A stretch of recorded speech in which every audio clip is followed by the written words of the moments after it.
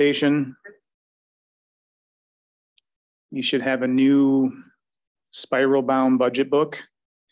It is the exact same as your 3-ring binder. If you made notes in your 3-ring binder for tonight and tomorrow night, you can obviously use a 3-ring binder, same thing. We put a yellow piece of bonded paper within your budget to act as a ruler. You're welcome.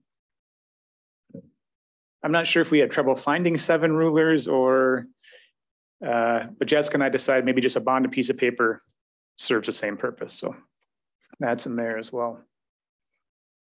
Or again, I kick off the presentation.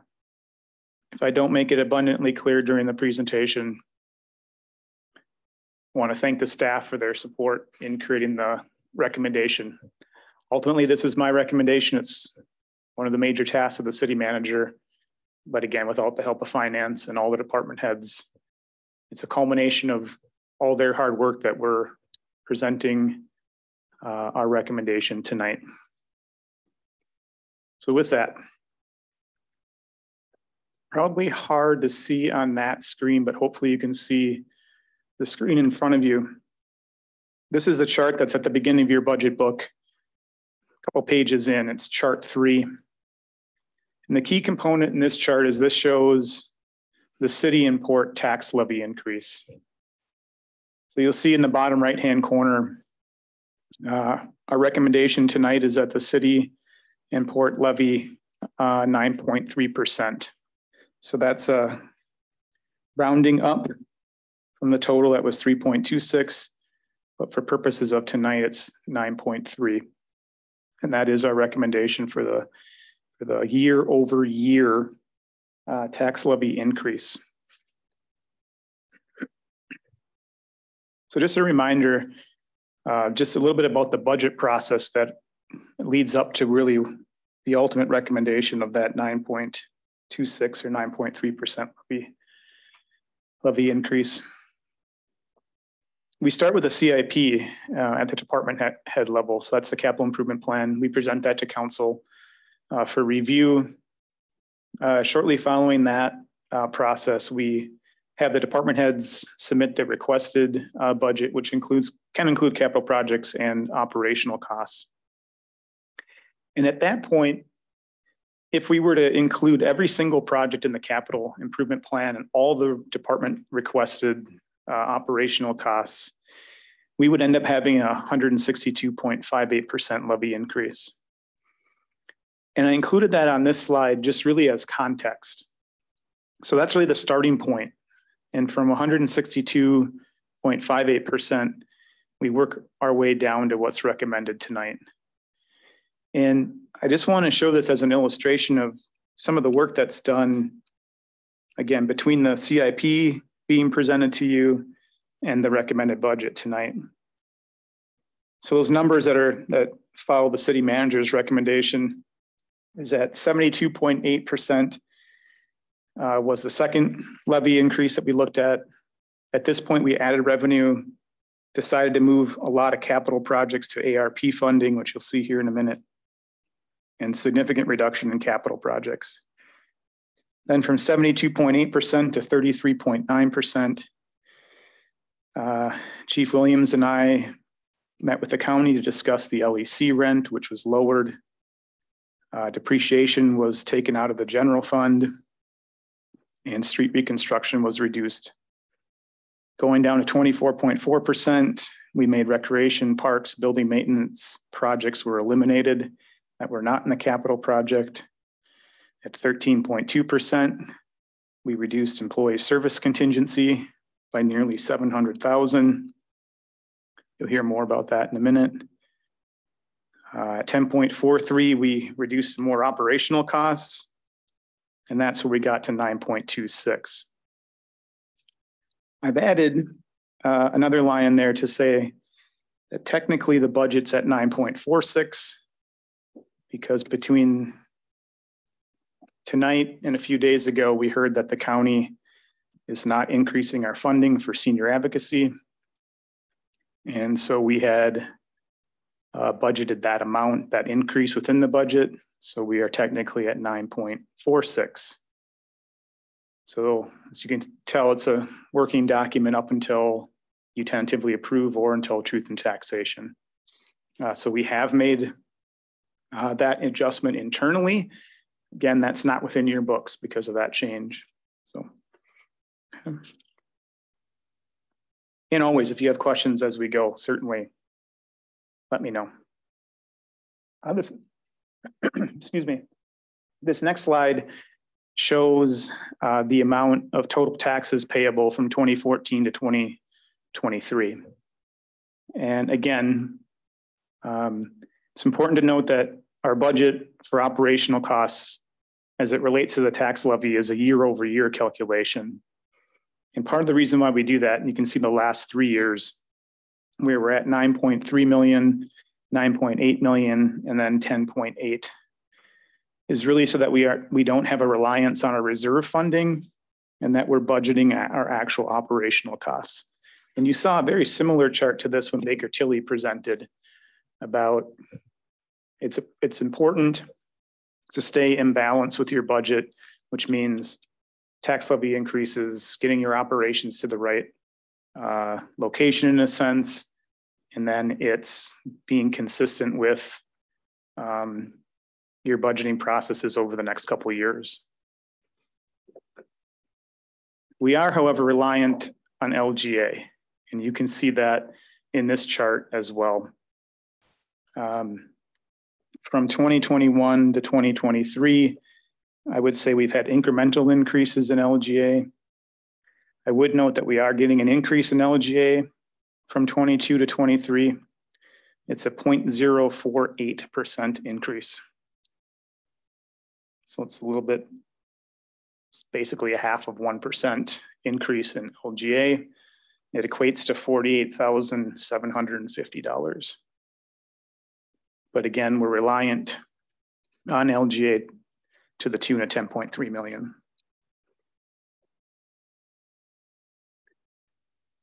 We want to take some time tonight to bring back what I think we historically have called Dieter charts.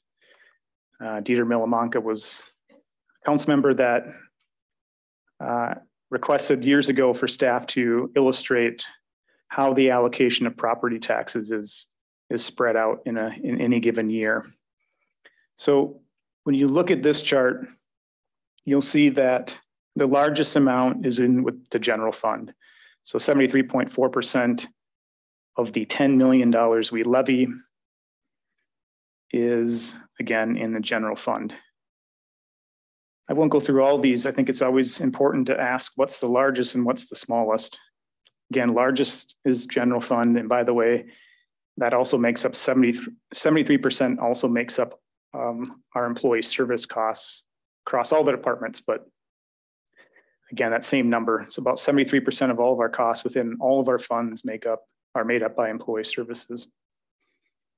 The 0.6 is capital projects for 2023.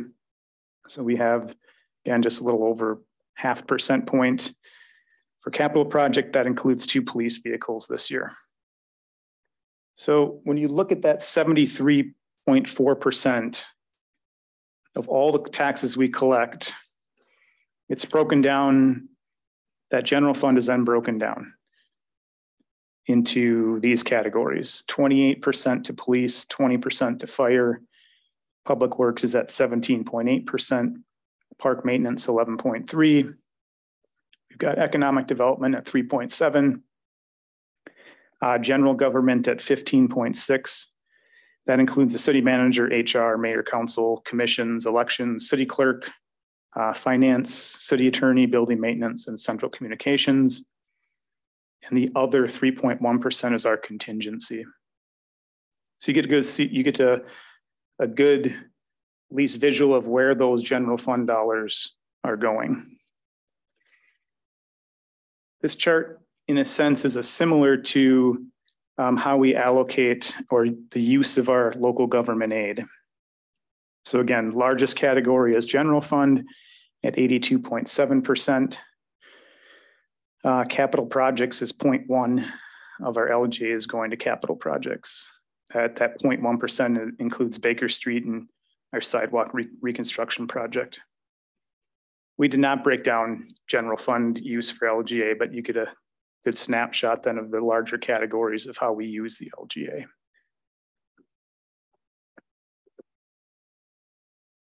Mentioned a few times about the capital improvement projects that are within the 2023 budget. Just again, this is more of a reminder for council about the CIP process. The CIP in full was presented to you in July. And again, it's revised during the budget process. And usually that's done internally based on the priorities and what we feel we can recommend for the 2023 budget. It is presented to the Planning Commission annually in August for review. So they actually see it after the council sees it. The staff, again, as I mentioned, finalizes the CIP based on this budget process. And again, just a reminder, it's a planning document. So future years or projects should not be considered adopted or finalized. Your budget process sets the 2023 budget and in turn then sets the priorities for the 2023 capital improvement plan. Again, it's a planning document. The Planning Commission then does do a final review, and they do a final review of that CIP plan for appropriateness as it relates to the comp plan to make sure the projects that are in the CIP meet and match the comp plan. An example of this is that the community center has been in the CIP for the last several years at $5 million. And that's when we were initially looking at the community center at the East Rec with the Friendship Center. The fire department renovation at Central Fire has been in the CIP for 10 plus years, and that's safe.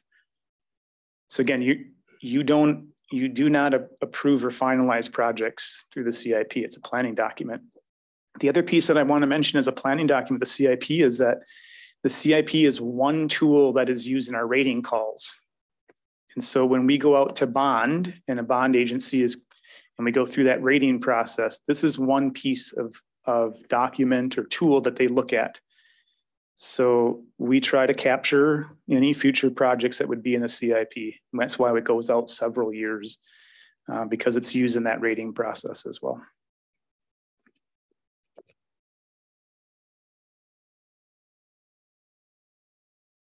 Again, I mentioned a couple of times now again about capital projects.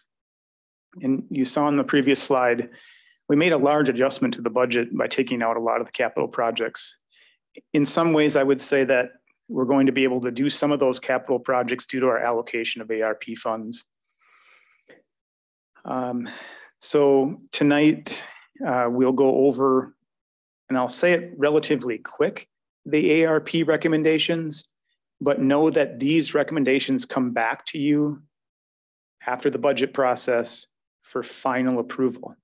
So these aren't tied to the budget, but the ARP items that we're recommending, some of them were tied to our budget process as far as capital projects were reduced out of the budget and categorized as ARP recommendations. So I'm going to go through them really quick. If there's questions about them, tonight certainly is appropriate while we go through it or after the presentation to talk about them. But again, important pieces, it comes before you for final adoption and final use. So we have recommended 180,000 go to mental health initiatives. We have 26,000 to election materials, 8,500 for city council upgrades, 60,000 for city hall security. We have a series of equipment purchases that include replacement of a truck in public works, replace a Bobcat in park maintenance, and a vehicle in fire. We are proposing the housing rehab program at 240,000. We are proposing 3rd Street beautification at 99,500. We do have some required hazmat training for fire. You have previously approved the next series of items through a previous council action. That's the SCBA, the face pieces, the turnout gear, and air bottle replacement at fire. We're recommending that we use ARP funding for the sandblasting and tuck point at the library for $100,000. We are recommending that we allocate another $285,000 for the band shell upgrades. If you remember correctly, that ARP, one of the categories that was eligible was lost revenue. Park Rec was one of the funds that suffered the most through the pandemic. So we are recommending $250,000 go into the Park Rec fund simply as lost revenue. We are proposing that Madison Playground see some upgrades to that play space at $69,252. You can see there that it's an odd, not round number, that we use Madison School and the 3rd Street beautification as a rounding tool for the $2.9 million that we've received. And certainly last but not least, the next project ties into my next slide. We are recommending that the Masonic Temple HVAC, that $1 million of that $2 million project be allocated from ARP funds. On the next slide, you'll see the other half of this, of the Masonic Temple HVAC recommendation. So we are recommending an equipment certificate in the 2023 budget that includes the City Hall elevator, a repair to the City Hall HVAC, LED lighting at City Hall, police radios, a fire engine, 3 dump or plow trucks, an upgrade to LED lighting at Bud King. Again, the Masonic Temple HVAC at $1 million, Friendship Center LED lighting at $5,000, and elevator or library elevator replacement at $164,000. So these items qualify as equipment. If the council would provide tentative approval of the budget over the next 2 nights, then the process to issue the certificate would come to City Council likely in October for authorization. And that actually would help us specifically, if you agree, that would help us with the bidding process for the Masonic Temple HVAC. Goal there would be out for bid with construction schedule winter, early spring, so that building is ready to go by next summer. That would be the hope. Again, these items are up for discussion. This is what we're recommending. I think the key point here is that we are recommending issuing 3.1 million in equipment certificates, and the debt service is estimated to be flat, which I'll discuss here in a second. So the 2022 debt service and 2023 debt service stays level or flat. Let's see. Chad, could you please remind me on the mental health initiative or re-explain that? Thanks. Yep.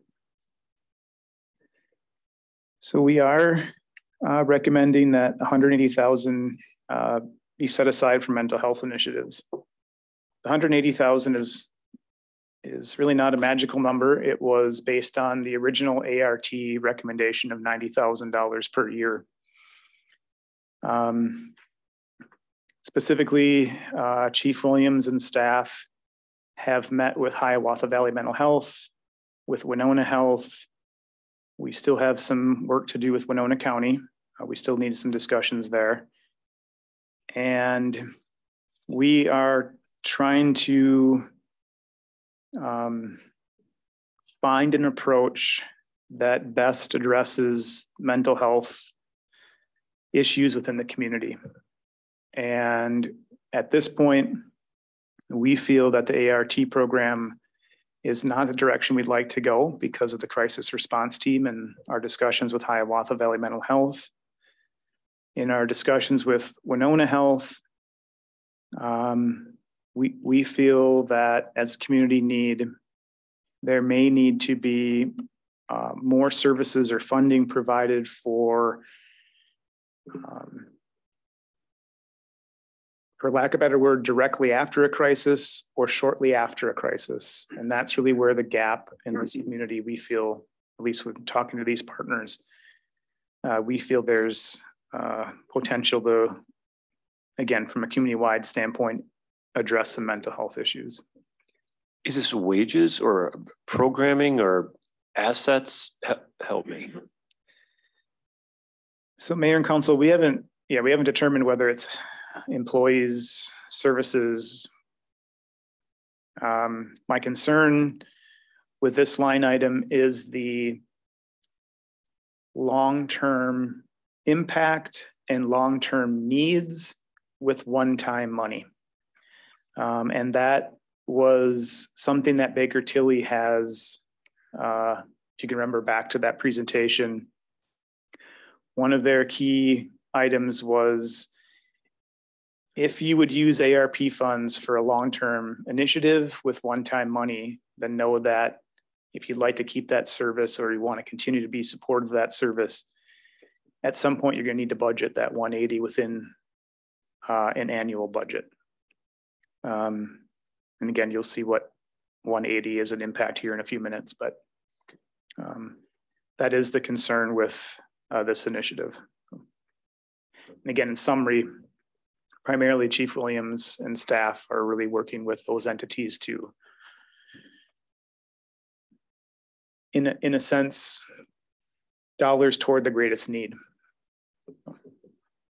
Chad, I have a question regarding park rec loss revenue. Can you talk about that a little bit? So during the pandemic, park rec lost revenue. We certainly at the same time reduced our expenditures during the pandemic. So, you know, the pool wasn't open, but, you know, we didn't run full chemicals. So you see the balance. We didn't receive revenue, you know, for gate revenue at the pool, but we also didn't run a whole series of chemicals. So we tried to balance lost revenue with the expenditures that we were also doing within park rec. But we were imbalanced. There was a loss of revenue that surpassed the expenses that we paid out, still to keep some of the operations still functional during COVID. So the 250 is really our recommendation for what we felt we lost during the pandemic to help the recreation fund. It's not going to cover everything, but we think that's the correct amount for what was happened during the pandemic. So basically, this will be used to pad the bank account as opposed to repairing the pumps at the pool, or this, you know, repair type items, or both, or how are we looking to spend that? So it's simply go into the park rec fund to help the cash balance. Okay, gotcha. There would be no, in a sense, no expense. Right. With like the revenue coming in, there would not be an expense going out. It would just simply support the cash balance of the rec fund. The expense already happened, didn't it? So our expenses happen, like I said, so we're over. This is again just to help the cash balance. Right. Backfilling. Would you just explain why, I already know, but would you explain why City Hall elevator, which is, I believe, just a repair, is more expensive than a replacement of an elevator at the library? So the primary reason between those two is that the library is not what we would call like a service elevator. So if you can think of the library historic building, the elevator shaft is narrower than City Hall. City Hall elevator has 2-door component. You can go to the front side of City Hall, back side of City Hall. It also goes to 3 floors, library 3 floors. It's that service elevator and size component where replacement of a full elevator ends up being less than replacing components of a service elevator. Okay, thank you. Any other questions on the ARP stuff? Okay, thanks, Jay. So I mentioned on the last slide that we are recommending a equipment certificate for those items, 3.1 million. The idea here is to keep debt service level. So we do have debt service coming off the books. That was for equipment, prior equipment certificate in 2015 that included a fire engine and Bud King. Those are the primary projects. That debt service is coming off. To keep our tax levy from bouncing, we then are recommending keeping that debt service level. In a bit of a sobering sense, our 2023 expenses also decreased. And wanted to mention that we did do some decreases in staff. One is in the recreation department, we are reducing one full-time equivalent. So with the transition of myself out of that office and the other transition components that we've done within the department, we are recommending a reduction in one position. Community development in 2022 as part of the $590,000 reduction, lost one full-time equivalent in community development. We are not, that reduction is not being filled within this 2023 recommended budget.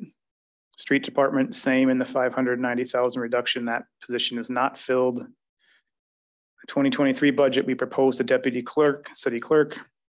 We ended up not budgeting that with the exception of a part-time position that's funded through transit.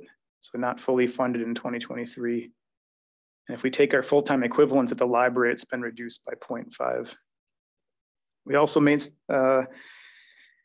reductions in supplies, in our general supplies, equipment, and contracted services. So we did make some reductions in the 2023 budget over 2022. We also have increases in expenses in 2023.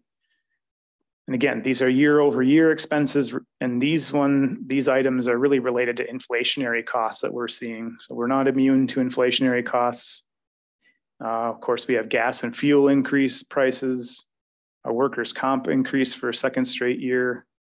Property insurance has gone up significantly. Electrical costs are up right around 7%. Natural gas is estimated around 17%. So we do have some increases based on inflationary costs. We also have year over year operational costs. So we are recommending that we budget depreciation in the recreation and library fund. And I'll take a minute here to just explain what that means and what our concept is for the next several years, because it's a multi-year process in order to be successful. The recreation fund and library fund tend to be cash short. We just talked about that a little bit. And when projects like library masonry project comes forward, where do we take 100,000 or how do we budget 100,000 for the masonry work at the library? Previous years, we weren't budgeting depreciation in those accounts on the front end, including the depreciation in recreation and library under this example would mean that if we continually do this for the next 5 years, in 5 years and 6 years, maybe there'll be a roof issue at the library. There may be a component that's mechanical. There may be the dome, the artwork. There might be some restoration costs within the library. And if we budget that depreciation over the next 5 years, we would come back to you and say, we've got an issue with the roof or with the canvas, with the dome, but we've been putting aside this depreciation and there's actually a cash fund balance that we would recommend using to cover that cost. But it takes a couple of years to build that up. It's not going to happen overnight. And again, specifically with Park Rec or Recreation Fund being cash short to start with, it's a several year process. We are seeing general equipment costs go up. I did put accessible government here because I think it's not a large cost, but I think it's noteworthy that when we provide Zoom, when we provide other public input processes, we use software for public input, that they have associated costs. It doesn't happen without some staff time. It doesn't happen with some additional staff. You've already approved a part-time position in our IT department so that can assist staff and yourself with these pieces of Zoom and other components that certainly the community has asked for. We are seeing year-to-year operational costs increase as it relates to ID fraud. I won't go into a lot of details here, but obviously cybersecurity is a major issue for local governments. We're not immune to that. And so we've put some safeguards within this budget to help with IT fraud. Our expenses have increased, but again, I want to make sure because obviously the council has, in a sense, illustrated to staff and certainly in our financial statements year over year that there are no general fund reserve dollars used to balance this budget. So we are not going to the general fund reserve.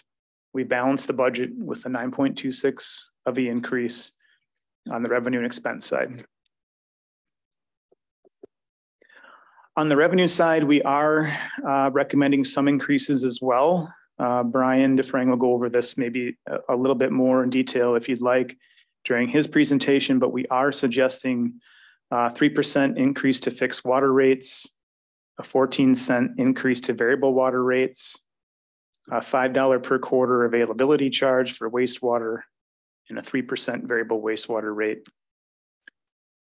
All the departments will come back with their fee increases that are within this budget in September. That's our normal process to do that with council. Okay, switching gears a little bit. When we talk about a 9.3% levy increase, it doesn't directly correlate to the bottom line of your property tax statement. So citizens get their property tax statement in the mail from the county. We're going to run through a couple examples here in a minute. I think initially some might say, oh, wow, the city's raising my taxes again at 9.3%. But that tax levy is only one factor in the overall property tax increase, or in some cases, you're going to see a decrease. And there are several factors that impact your overall property tax that you pay. And one is tax base. If we continue to increase the tax base, which we have been, that's a factor. Of course, the tax levy is another factor. The market value of the property is another factor. And of course, in your total tax bill, other taxing authorities like the county or school district play a role as well. And so what we'd like to do at this time is, these may be a little bit difficult to see on the screen. It's tiny print, but I'll try and kind of point and then reference. So what we did is we pulled a Winona County tax statement for a property that has a value of $121,300. This is basically what a resident would see when it comes in the mail. We've redacted the property information. These are public statements, but I didn't want to certainly be here in a public presentation talking about a specific house, but they are public, but we redacted the property information. So a couple things that I want to point to, and maybe if you just want to turn to the big screen behind you, it shows right in this area, the 2021 property value. In this home, for example, it was $115,700 in 2021. Market value increased to $121,300. These yellow bars on your tax statement show what your city portion of the taxes were. So in this home value of $121 in 2021, this property had taxes for that were directly related to the city at $373.66. Their 2022 amount increased to $393.83, which was a year-over-year increase of $20.01. So their year-to-year increase on a monthly basis was $1.67. It's important to note this. In these examples, this was a 5.2% levy increase for the city's portion. But again, those other factors are why this homeowner was paying $20 more year over year. Tax base, in this case, likely helped this individual not be $23 or $24. And again, market value certainly was a component in why they're at a $20 increase. Back to the deeder charts. If I'm a resident and I have a home value of $120,000, again, really close to the 121 example I just gave you, the annual city tax in this case is $424 per year. Very important for me to mention that with these charts, it's showing the 2022 market value, the 2022 tax base, but the 2023 tax levy, because we don't have the information yet on the 2022 market value or the 2022 tax base. You can see from this slide, though, that homeowner resident value of $120,000 is paying an estimated monthly tax of $35.33 to the city.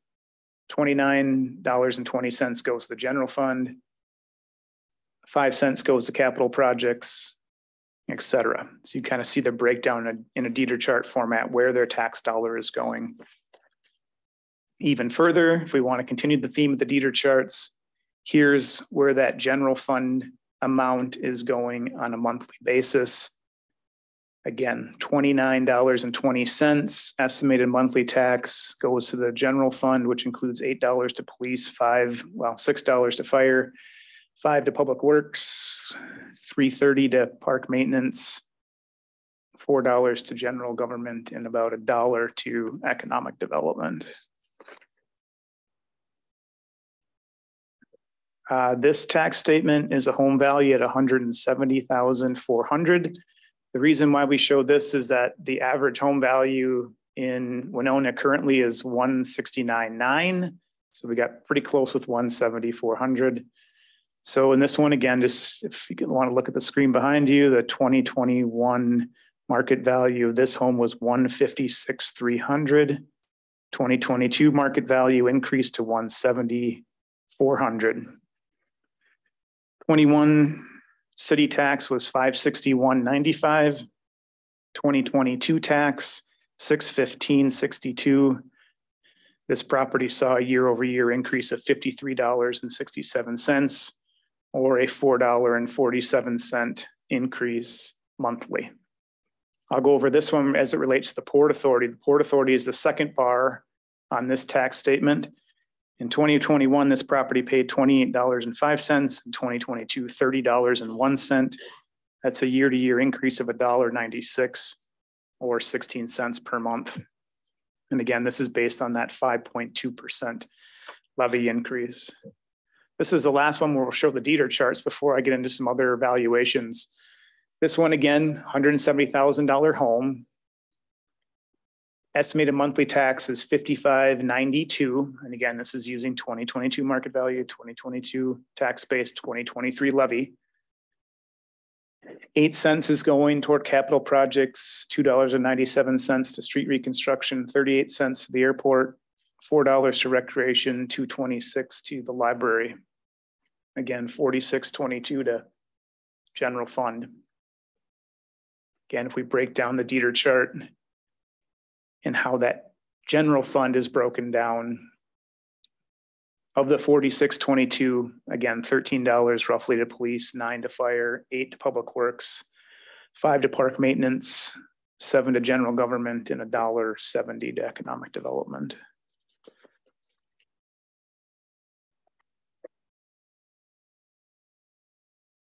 Wanted to show you, and again, I'll kind of walk through these relatively quick because you'll see a theme here. They're generally you're gonna, I hope, catch the theme here. 2021 property value of this home was $259,000. So we're just showing a value of a home that's a little bit more than 170. In 2022, their estimated market value increased to $284,200. This home value saw a year-over-year increase of $99, primarily due to their market value, and a year-to-year monthly increase of $8.29. They saw a year-to-year increase in the Port Authority of $3.65 and a 30-cent monthly increase on this home. We also wanted to show you some other valuations. We use a rental property. This rental property in 2021 had an estimated market value of $136,400. A slight market value increase to $147,400. Their year-to-year tax increase was $47.40. Again, that comes out to a monthly increase of $3.95. Their Port Authority portion of their tax statement was $35.77 in 21, $37.25 in 2022, which equates to a year-over-year increase of $1.48 or a 12-cent increase on this rental property. We also wanted to look at some larger properties. This is a commercial property. And again, their 2021 estimated market value was $1,746,700. Their estimated market value increased to $1.8 million. They saw a year-to-year increase of $528.92, or a year-over-year monthly increase of $44.08.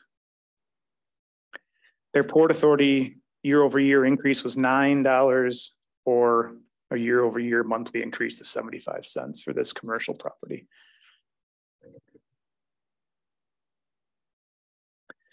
This one is interesting to me. This is an industrial property. Again, their 2021 market value was $838,000. Their 2022 estimated market value went up to $863,400. Their year-to-year increase for the city portion of their taxes went up $118.54. Another way to say that is their year-to-year monthly increased by $9.88. The Port Authority portion, this is where we'll hopefully draw some correlations. Their 2021 tax was $335.89. Their 2022 tax was $333.83. So this industrial property saw a decrease in their taxes of $2.06 or 17 cents per month. So again, market value for this industrial property increased slightly. Their tax levy went up by 5.2%, and they actually paid a decreased amount with Port Authority. And part of that is because we grew the tax base. That's one qualifier that impacts the tax statement. And the last one that I wanted just to show is we redacted the property information, but it's Port Authority property. This is property that the Port Authority owns.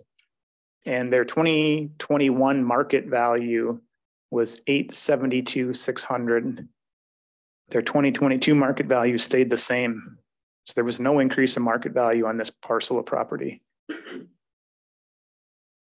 Their year-to-year city taxes decreased by $96.04 or $8 monthly. Their own Port Authority property tax, which they have to pay, decreased $12.87 for the year or $1.07. This is also an excellent example of market value stayed the same, 5.2% tax levy increase, and their annual payment decreased. So market value steady, but tax base grew, helped bottom line of their city portion of taxes. So again, just to illustrate that 9.2 doesn't necessarily always mean 9.2. It's not, taking the bottom line of your tax statement when it comes in the mail and saying I'm paying 9.2% more is inaccurate. There's some factors that determine where that money goes or how that money is allocated in your taxes.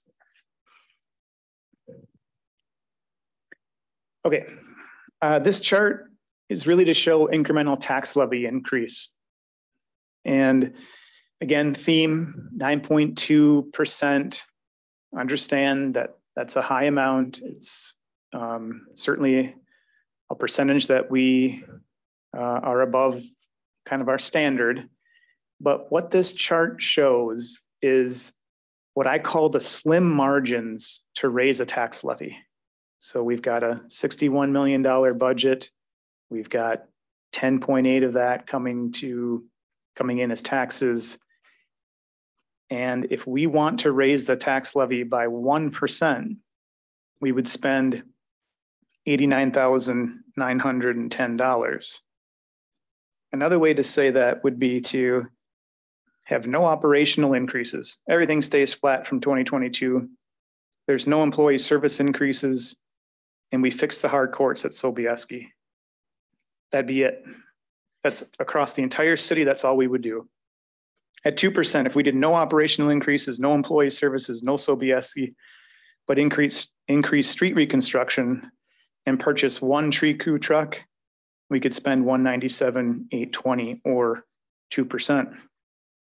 Last example, if we did a 3% levy increase, we'd have no operational increases, no employee service increases, no Sobieski, no truck, but the city budgets depreciation for recreation and library and increases the street reconstruction program, and we would spend $296,730.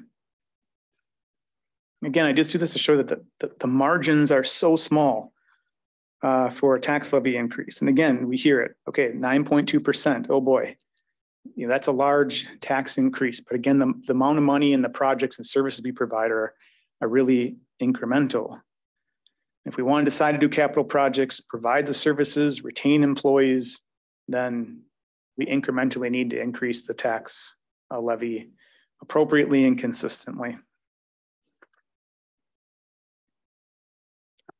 So speaking of retaining employees, this chart shows the number of FTEs dating back to 2001. And I want to point out a couple things. Our high for number of employees was in 2007. We had 192 employees. Our low point was in 2014. We had 167 employees. And that was, low point is an understatement. That was right in the middle of the recession, and we did significant layoffs. We added back employees through coming out of the recession, and we hit again in a sense a high of 181 employees in 2021, and since have reduced in 2023 to 174. I show this for two reasons. The service first is the service demands of the public have not decreased since 2001. Matter of fact, I would argue that they've increased. The number of employees to meet that demand, is now getting back to pre-recession times at 174. Second reason is one could make the assumption we should cut staff to assist with decreasing the tax levy. I'm not going to recommend that or advocate for that this time. If any further staff reductions or budget reductions, I think we would be at a point where we would then need to begin to cut services at the same level. So having us be at a pre-recession point with number of employees, and again, that high level of service that is still demanded of the employees, couldn't justify taking any more employees out of the 2023 recommended budget, more than what we did. So that is the end of my presentation for you tonight. Is there any questions at this point? George? Thank you, Mayor. The Port Authority property, I know that the city owns, and we've talked about it in our meetings as to why that property is taxable. I know it comes up, I know Michelle and Mike and Dana, why is that property taxable when it belongs to the city? I agree.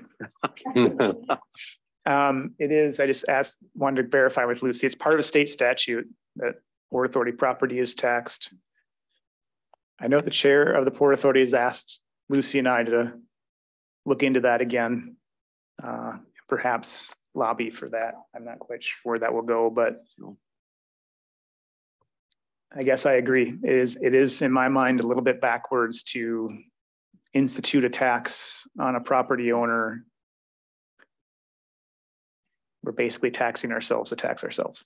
Right. So then, also with these deeder charts, and we did those in the past, as you look at, the services like police and fire and library and park rec, all the opportunities that are there and the services that they provide for the city, like the boat ramps and all those things, which a lot of people do not know who provides that service. Like I say, it's all essential for, all of our services to me are essential for, making our town a good place to go. So thank you. Mayor and Council, I just would note, and George, I'm glad that you mentioned that again. Just with my years in the recreation department, I'll say this, that the $170,000 home that we showed, the monthly estimate is $4 for recreation. And that includes the boat ramps, the aquatic center, the East Rec, programs, the Sonic Temple, Senior Center, Lake Park. I could go on. Mowing. For $4 a month, you get it all. So, Steve, you had a question? I do. Your comments really highlight to me when we look at the levy, the amount of the levy, 10 million 8 or 10 million something, and LGA 10 million 3. LGA is increasing by 0.4%, nothing, almost nothing. And it's when you hit that last chart with the yellow bars and that incremental levy increase, it just brought into focus to me. I'm amazed our levy is as little as it is. Remember, we got this a big pile of LGA money. We rely on that money for police and fire and all sorts of things that we didn't increase, but our wage costs increase and our so anyway, you just highlights it. Thank you for your comments. You highlighted that to me, and I think it should be entered in the testimony that I'm amazed that our proposed or our recommended levy increase is as little as it is. So I think also we should mention it doesn't match what inflation is right now either, you know. Totally, that's my not point. even close. Yeah. You put it into focus that again the public should know and understand that yeah, there's other money coming in here, LGA, which is really your tax dollars. Your tax dollars are coming back to you that you pay into the state through state income tax, and that's money that's coming back to you. I don't look at that as a benevolent gift from the gods in St. Paul. It's our money, and it's not increasing. Yet we're expected to provide all these services, and we do. So thank you and I'm trying to put this all in focus for all of us, so we get this. So thanks, George. Just to follow up on Steve's comments, as I mentioned in our budget sessions, that the city of Winona, and I've been saying it for the past 8 years, 10 years, our businesses send about $28 million to the state of Minnesota. Now, not criticizing the state, but like I say, we put the infrastructure in for the Walmarts and the Targets and the Menards, and they produce a lot of sales. And I think just, you know, if we give 28 million and they do nothing for it, I don't think it's unfair to say, could we just have half of that back? You know, just my thought, just, you know, half back, we're giving it to you and you do nothing for it. So outside of the roundabouts. Thank you. Yeah. Anyone else have any questions or comments? Nope. I guess I would. Yeah, Pam. I'm sure this is a bit redundant, but as you were making your presentation, I did note that the electrical rate increases went up 6%. Mm-hmm. Okay, natural gas 17%. Mm-hmm. Workers' comp is up 10%. So I am following what Councilman Young said. I think we've done a good job with our budget. Michelle? I do have a question about the electrical though, because I remember vaguely that we signed on to a program that was supposed to keep our rate stagnant or less. And it seems like that is not happening for us.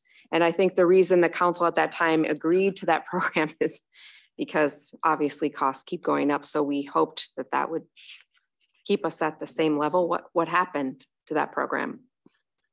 So Mayor and Council, I don't have a real full answer tonight. I can certainly look into that, but we've been working specifically with John Howard on staff, and I don't know that we fully realized that program yet. Certainly the solar was put in certain locations, and we've worked through some billing cycles and reimbursements from electrical, but I can certainly bring that back. I think I remember like we didn't end up getting the full amount we were going to get because they couldn't fund it or they couldn't find locations or they didn't have enough people sign up, but I still expected us to see some benefit. But this reminds me vaguely of when the council agreed to do the sewage plant and there was all these promises and no outcome that was positive for us in any way.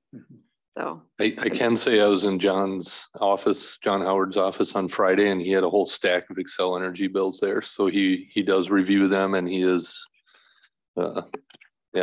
looking over those. No, not at all. But he is, staff is double checking that stuff. Because it has been more than 3 years. I mean, that was over 4 years ago now, I think wasn't it 4 years ago, approximately? So Brian reminded me that program was about 20% of our electrical costs. It doesn't, cover across the entire city as well. So That's right, we didn't sign up for the whole thing, but I was still hoping maybe we did. Maybe. You could be right, maybe that 7% is better than it could have been. Any other comments? No?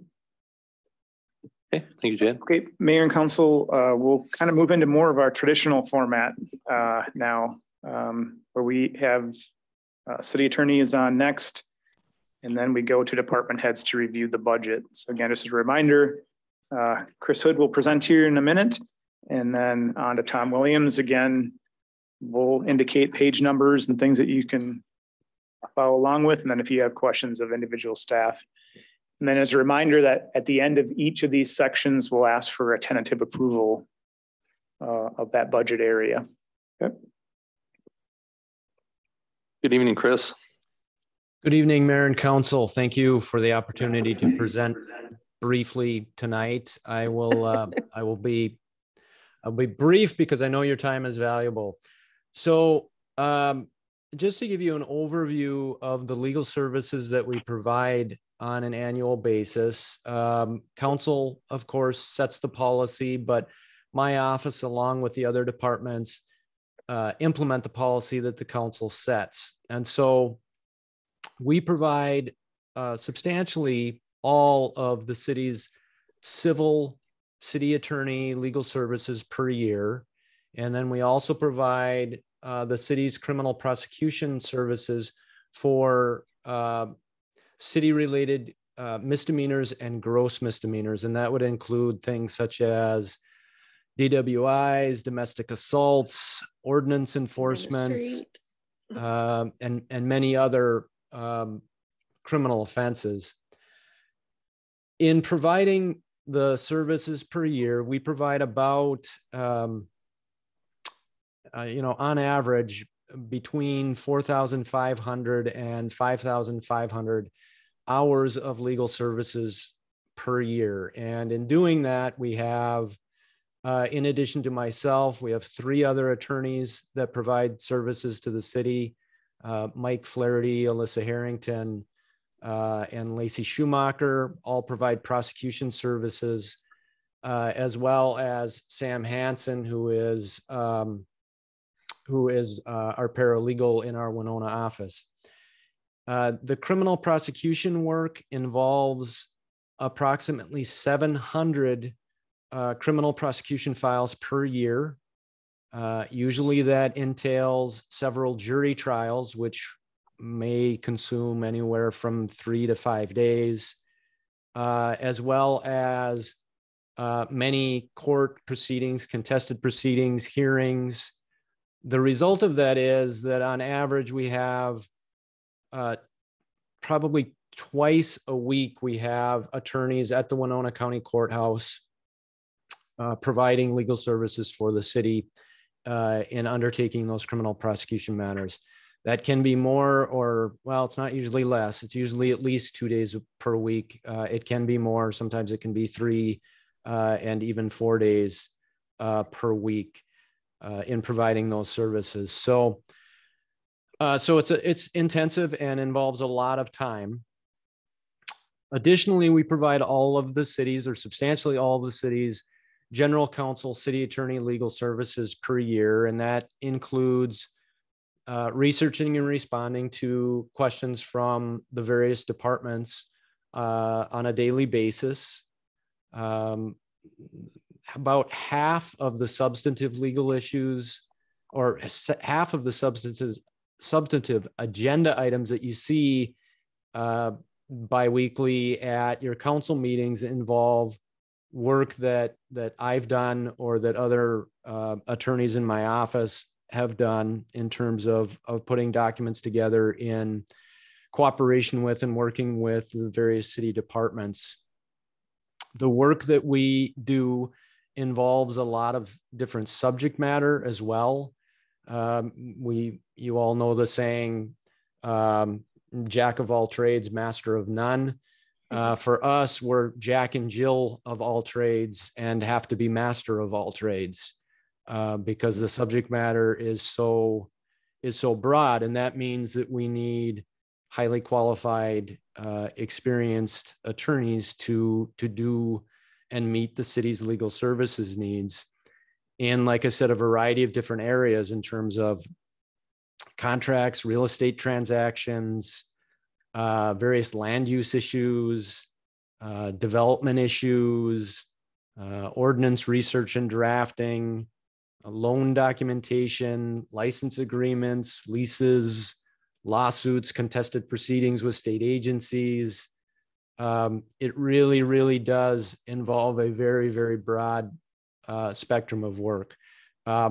It's enjoyable work and we love the work, but it's definitely challenging work to do. So with that, you have my budget before you. The budget represents, and the way that the city has done my budget for the last decade plus that I've been city attorney, as well as when my predecessor, Rich Blahnik, was city attorney, was that the city sets my budget based on the percentage of non-union wages, the percentage increase for non-union wages that is set in the January of the beginning of this year. So the non-union wages that went into effect on January 1st of 2022, that percentage then is the percentage increase in my budget then that becomes effective for 2023.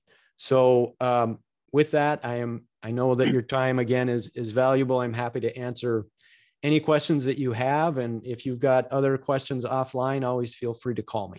Does anybody have any questions for Chris? Chris, I have one just primarily out of curiosity. How many cities does your office represent? We are city attorney for, I think, 30 cities. We're also general counsel for a number of different local governments, and that would include economic development authorities, port authorities, housing and redevelopment authorities, sanitary districts, those types of entities as well. And we probably have another, maybe 15 of those types of entities. Public utilities commissions would be another one. Sure. I know that, from what I've seen, and I know you and I don't talk frequently, but I see your work frequently. A lot of times that work with those other cities is beneficial to us because it helps our staff understand and potentially get new ideas and or see policies from some of those other communities that you work with. So I appreciate you sharing that information with us and allowing us to use that as we develop policy throughout the year. So thank you. Anybody else have any questions, comments? George? Hi, Chris. George here. I think you may have explained at the port meeting, but what is the fee for a phone call, or what is the limit for a phone call? 15 minutes? The port is on an hourly basis. And so, yeah, the minimum increment of time is 15 minutes. The city's on a retainer. So there really isn't, the effective hourly rate really based on the amount of time is about $80 an hour. But the port has a more traditional legal services setup. Thank you, Chris. Anyone else? I would move tentative approval of the budget. Second. We have a motion from Michelle, second from Eileen. Any discussion? Hearing none, all those in favor say aye. Aye. Opposed? Budget passed, or tentative budget portion passed. Thanks, Thank Chris. you. Thank you, Mayor and Council. Have a good evening. Thank you. Mayor and Council, Chief Williams starts on page 1 of the revenue side.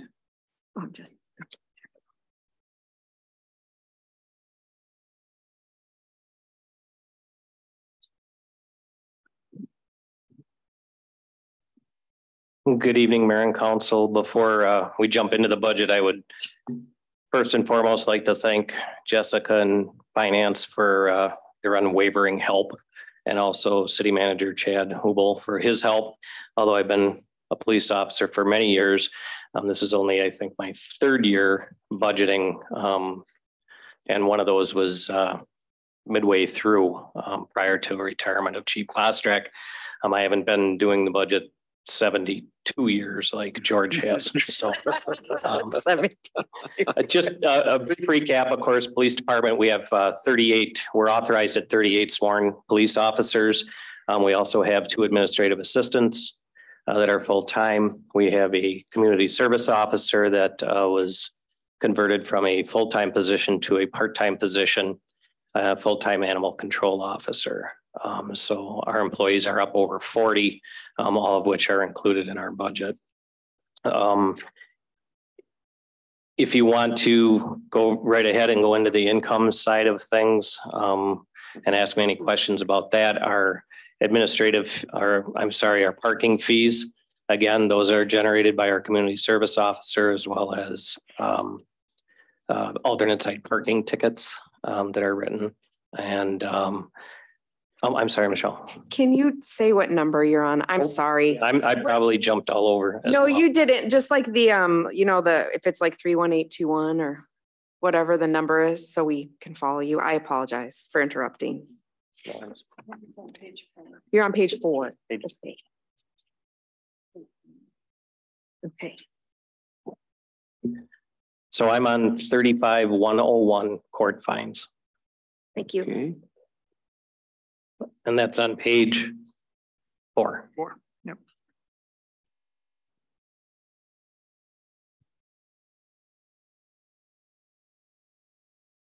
Everybody find it? Okay. So our court fines, those are estimated, of course. That's I've just basically kept it fairly consistent at $70,000 of income based on the fact that that's the number of the amount of money that is derived from state traffic citations, speeding, stop sign, semaphore violations, failure to yield, those types of tickets, minor consumption as well. We get a percentage of those from the state, as does the prosecutor, the state of Minnesota, law library, and we get a percentage. So basically that comes out to approximately 70,000, more or less based on the number of tickets that are issued throughout the year. Parking fines, as I alluded to before, that again is based on the number of parking citations that are issued by our community service officer and peace officers as it relates to parking violations, 10-minute parking, 2-hour parking, 3-hour parking, 12-hour parking, and then the largest one, of course, would be alternate side parking, our favorite topic when we will be discussing that probably in the next couple of months here, unfortunately. So total revenue on that, of course, would be about 142 is what I think we have listed down there. Questions on that? George? No, Chief, no, administrative fines, those are no longer used or no. So I don't know how many of you remember many years ago, police departments were using administrative fines in lieu of traffic citations. So for instance, if a speeding ticket cost $170 on a state citation, we would write a administrative ticket for 40 and we'd get the entire 40. The state, of course, saw the entire state of Minnesota with the law enforcement going that route and saying, we're not getting any money because now they're writing everything in the criminal code book or under the state law under administrative fines. And they put the kibosh to that and basically said administrative fines are no longer available.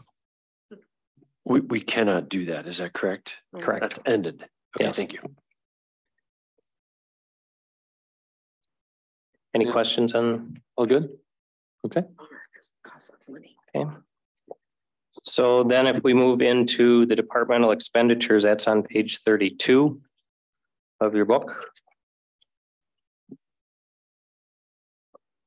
And I'd be looking at salaries and wages, which is 1101. But then if we just look at the totality of the number there, you're at $3,759,645.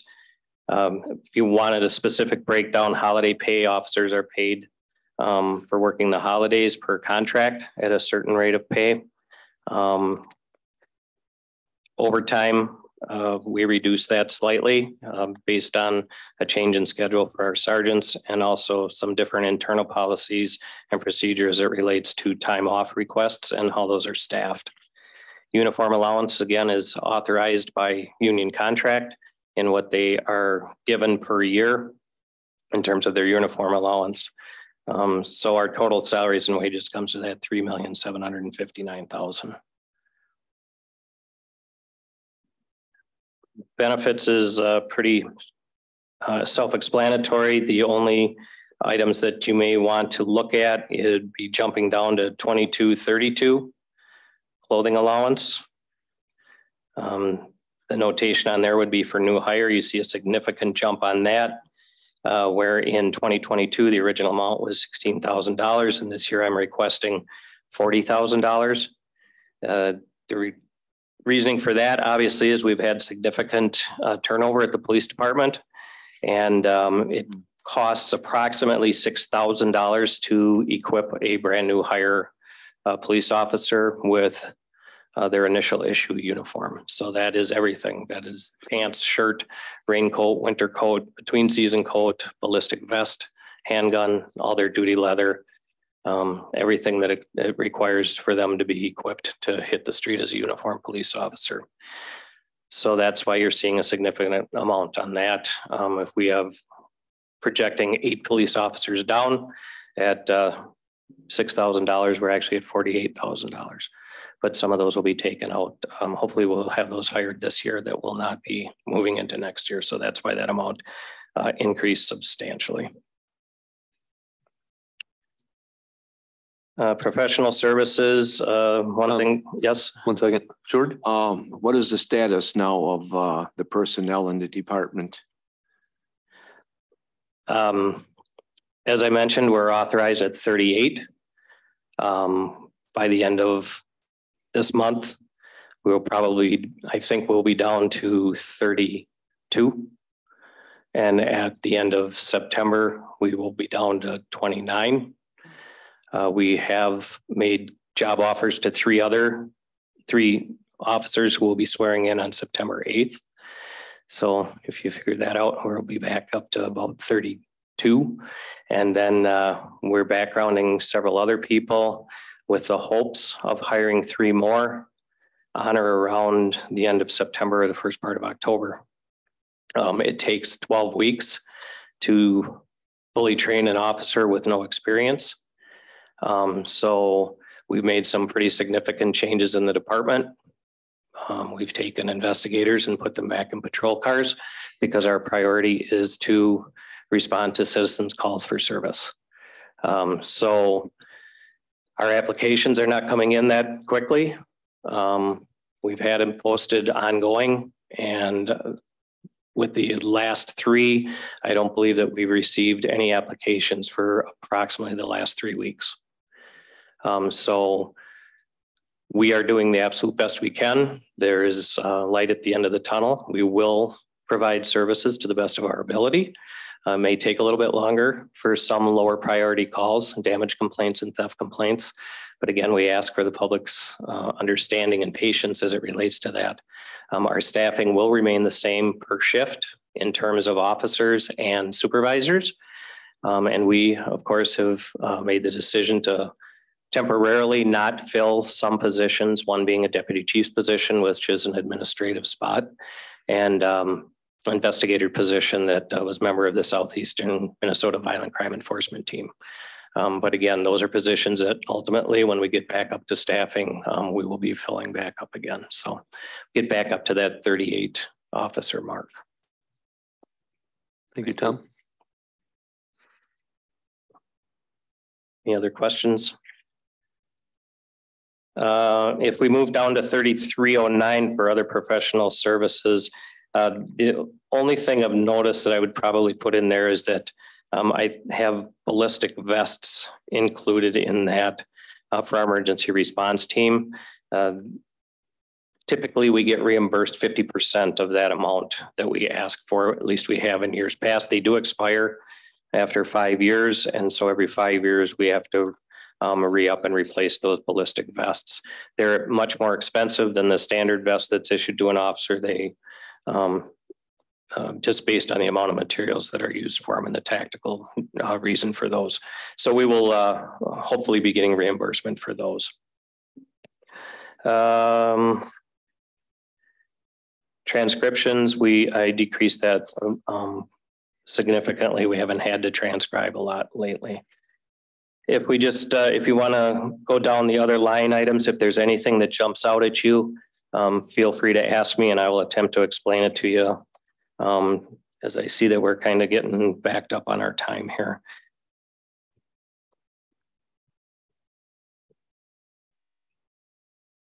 Any other questions for Tom?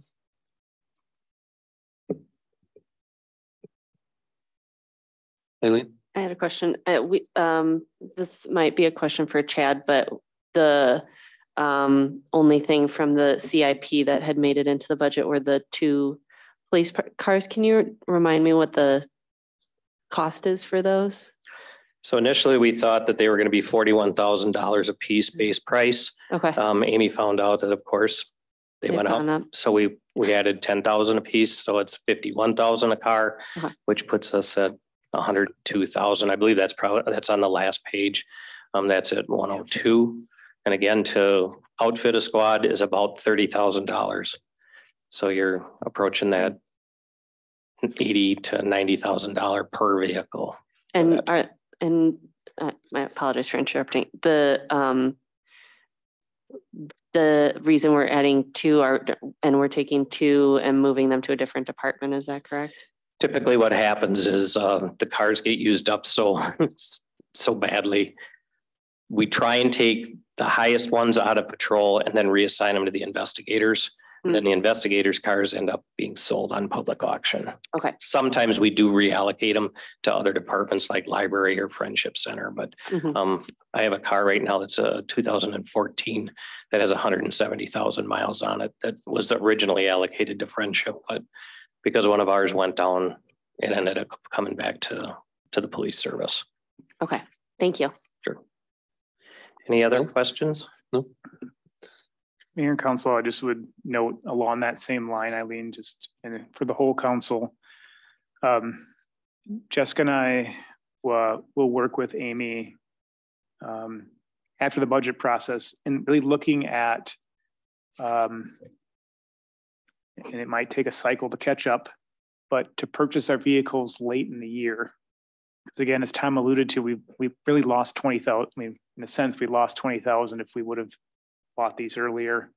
You can't do that in a budget process, but we'll work with Amy on that to see if we can't kind of change the cycle of when we purchase so that things like a $10,000 per vehicle charge don't kind of, in a sense, hit us in a budget cycle. I'd move tentative approval of the budget. Motion from Michelle, second from Steve. Any discussion? George? Just pass it on, chief, to the rest of the department. We got a good professional police department. We're proud to have them. Thanks, George. I appreciate that. Any other comments? Hearing none, all those in favor say aye. Aye. Opposed?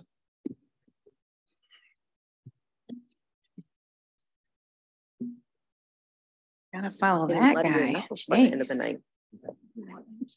He left you some money. Good evening, Mayor and Council. I'm going to give you a brief year in review of how things are shaking at the library. So we have 8 full-time staff members, including myself, an admin assistant, and a building maintenance staff person. And then there are 4 25-hour per week staff members. And then after that, there's a handful of staff members that work anywhere from 5 to 15 hours a week. We're open 6 days a week, about 45 hours, 6 days a week, about 45 hours a week. Sorry, that sounded funny for a moment. I'm happy to report post-pandemic, people are coming back. We had 800 kids signed up for summer reading programming. So the building is buzzing again. The computers are being used and printing is happening again. And so that's all good things. There is definitely an uptick in the digital needs. We have about 22 hotspots now that stay checked out and have quite a wait list to use. Our Wi-Fi is in hot demand. We have some digital subscriptions that we've added to help facilitate needs. So Hoopla is our newest digital subscription that is very popular. It's been very well received right out of the gates. So that's been a nice offering. So I'm just going to walk you through. There are just a few changes in how we're budgeting. Chad mentioned a lot of them already, but I'm just going to point them out. First off, I do want to point out that, as Chad mentioned with senior advocacy, library funding also stayed flat from the county. We have changed a few ways that we are taking in revenue. We used to take in contributions and donations as revenue.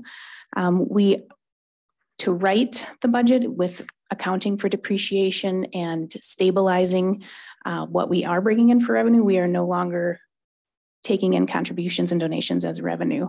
It was just too unstable to predict and also hard to honor the donor requests. If people contributed to summer reading programming specifically, we weren't always able to transfer it out as quickly as we wanted to hit the right line item. And then we do have that sandblasting tuck pointing project with the ARP funds, which is going to be even more important now that we have an issue with bats in the building and they think they're coming in through the broken mortar joints. Beautiful. So it'll be great to get that done. And then the other big project, of course, is the elevator, which is, we've talked about before, it's just way past. It owes us nothing at this point. Leslie, the children's department is fully open and everything's taken care of down there? Fully open and staying dry. Yep, great. Steve? Well, 2 quick questions. Where are you booking that revenue then, that donor revenue? Where's that going? And then there was some damaged glass, I think, some of the glass tiles, if you could comment on both those things. Jessica, help me better explain the contributions, donations, revenue piece. Sure. So Mayor and Council, when we receive revenue through donations, then Leslie and her staff fill out a transfer form, which we use to then increase the budget for both the revenue in donations and the expense line that the donor requested that their money be used towards. You're doing it basically donation by donation then? Right. We do it quarterly. Okay, I got it. That's right. You transfer it out immediately, so you're not budgeting for it. Right. Got it. Does that also mean then that the expenses are not really listed as expenses? Because if they write in that they want to provide 12 new books for the youth program, that wouldn't have been in the budget. But so, okay, that makes sense to me. That makes sense. Because you're right. You could never account for that appropriately because you would never know. Okay. And regarding the glass tiles, we don't have resolution yet. We're still researching. Help me with the vendors. Garrick Willett Hauser, thank you. Has contacts with the company that he thinks made the original tiles out of Ohio. So we are still in process with piecing all of that together, so to speak. There's still a small portion of the 3rd floor stacks that is roped off. Oh. Did they break from use or dropping things on him or age? Construction next door, I believe, right? No. Demolition? No. Well, we're still determining exactly the full cause of the damage. Oh, no. Any other questions for Leslie? Up to this point? No? Okay. I would move for tentative approval of the library budget. Second. Motion from George, second from Pam. Any discussion, comments, questions? Hearing none, all those in favor say aye. Aye. Opposed? Thank you.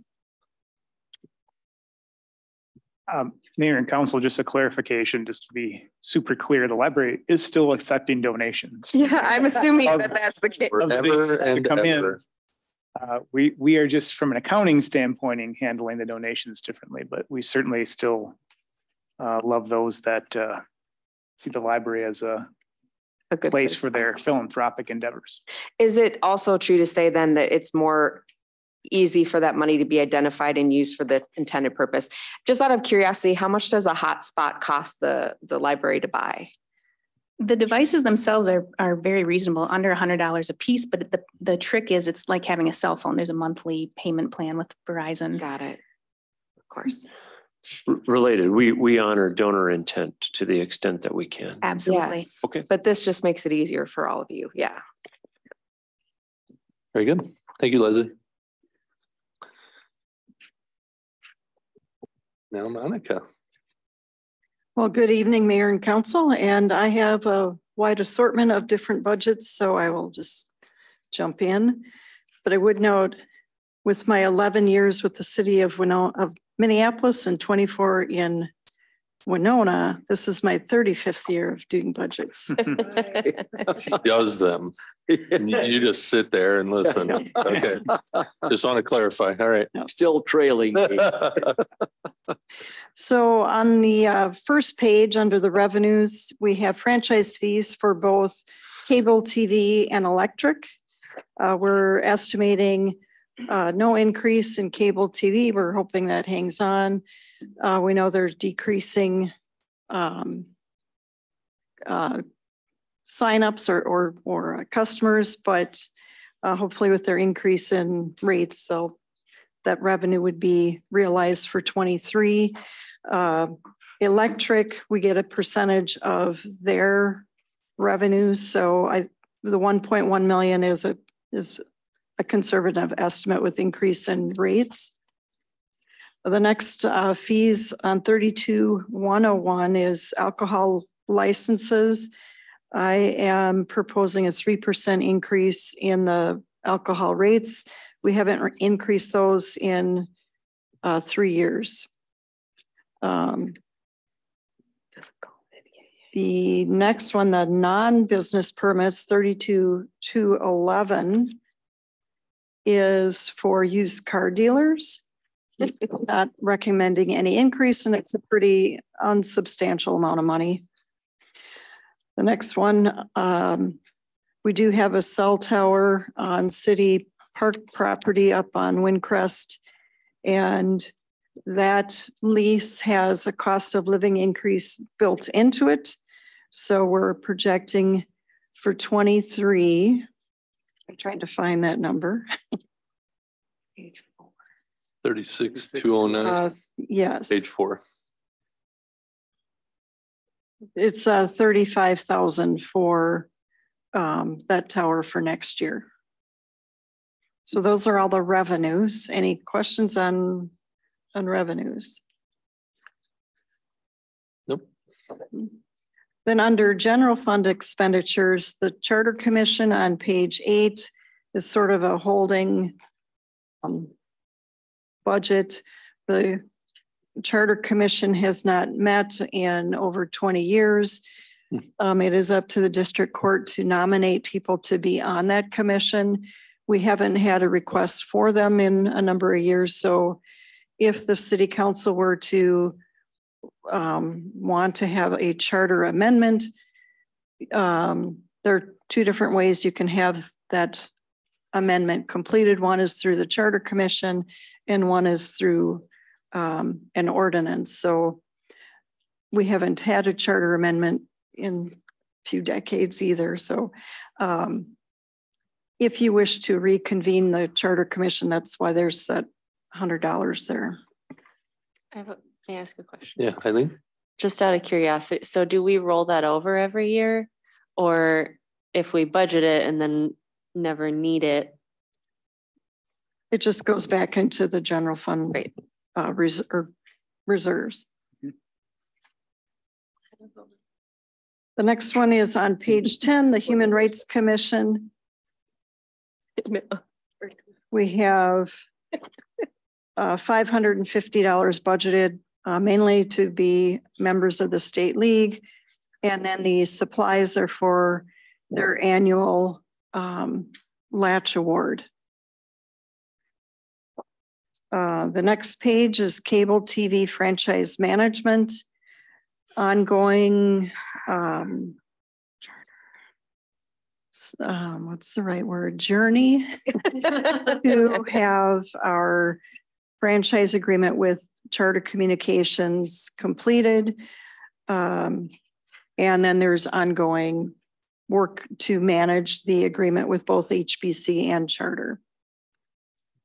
I would note that we are 99% of the way to having charter upgrade the government access channel to HD. I'm not sure that it will be in HD in the September meetings, but it will be broadcast in HD in the October meeting. So charter customers who are watching the council meetings on that channel will see a much better picture. And that has been a year in the progress. So. Very much shorter journey than the franchise fee journey. Yes. Really? Steve. Monica, could I ask if we could go back to the liquor tax, beverage license? So you said how many years had it been since we'd had an increase? I think the last time there was an increase was in 2020. Okay. And then we did not increase it in 2021 or 22. Okay. There's been a tremendous amount of inflation. I'm just taken with the 3% increase. Okay, it's an increase, but my goodness, you add up the amount of inflation we've had since 2020, the last increase. It's way more than 3%. We have why are we just doing 3%? Help me understand it. And we have associated costs with this, right? So there is a cap on some of those licenses under state law. And during the COVID-19 pandemic, the impact was mostly on the on-sale establishments versus the off-sale. Okay. And the off-sale is the license that's pretty minimal. So I'm not sure that all of those businesses are back to, I mean, I think now they are probably finally back to full capacity, but there was 2 years of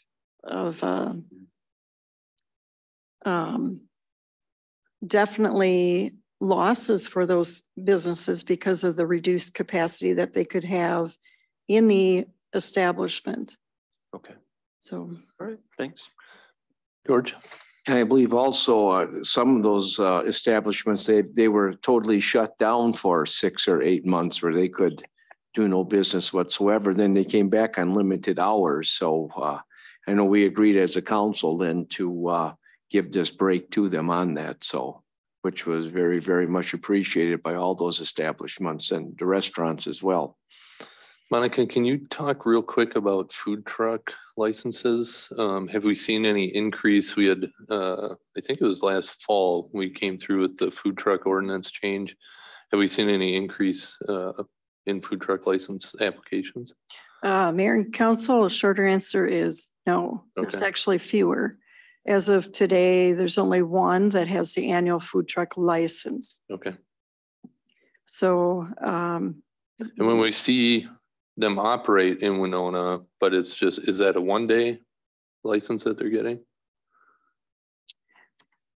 If you see them operating, ask them if they've posted their license, and they probably don't have a license. Ah, okay. It could be that they're also licensed through like the farmer's market or Big Muddy. Those are different than what we're talking about here. If you have an event that has a license agreement with the city that permits food trucks, so Steamboat Days, Big Muddy, farmer's market, that's about it. Yeah. I'm looking for Patrick. Is that about craft beer tour? Yeah. So if they have a license agreement for a large event, that event, the organizers are supposed to make sure that the food truck has the state food licenses.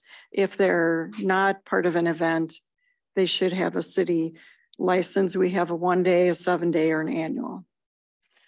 Okay. Thanks. But that doesn't preclude a private business from having a food truck on their property. They don't need a license. Yes, they should. They do? Yes. So I'm going to guess that's the problem because they think they're inviting someone to come serve their employees food for the day, and they probably aren't applying for a license. That's my guess. But we all agree we want to see more food trucks. Yeah, but I don't think we were going to see an increase just because we allowed them. Yeah, no, I mean, a lot of people thought there was going to be all of a sudden like 100 food trucks in the downtown. And I was like, I don't think so. They're still only going to come if there's something happening. They're not just going to, yeah, they're not going to just pull up. They were worried about, I remember. Okay, next one is on page 15, elections. So for 2023, there are no scheduled elections. However, we do have an annual equipment maintenance agreement for all of our equipment. So there's an annual fee that we have to pay. And Chad mentioned we're using ARPA money to purchase new voting booths and also a new precinct supply totes.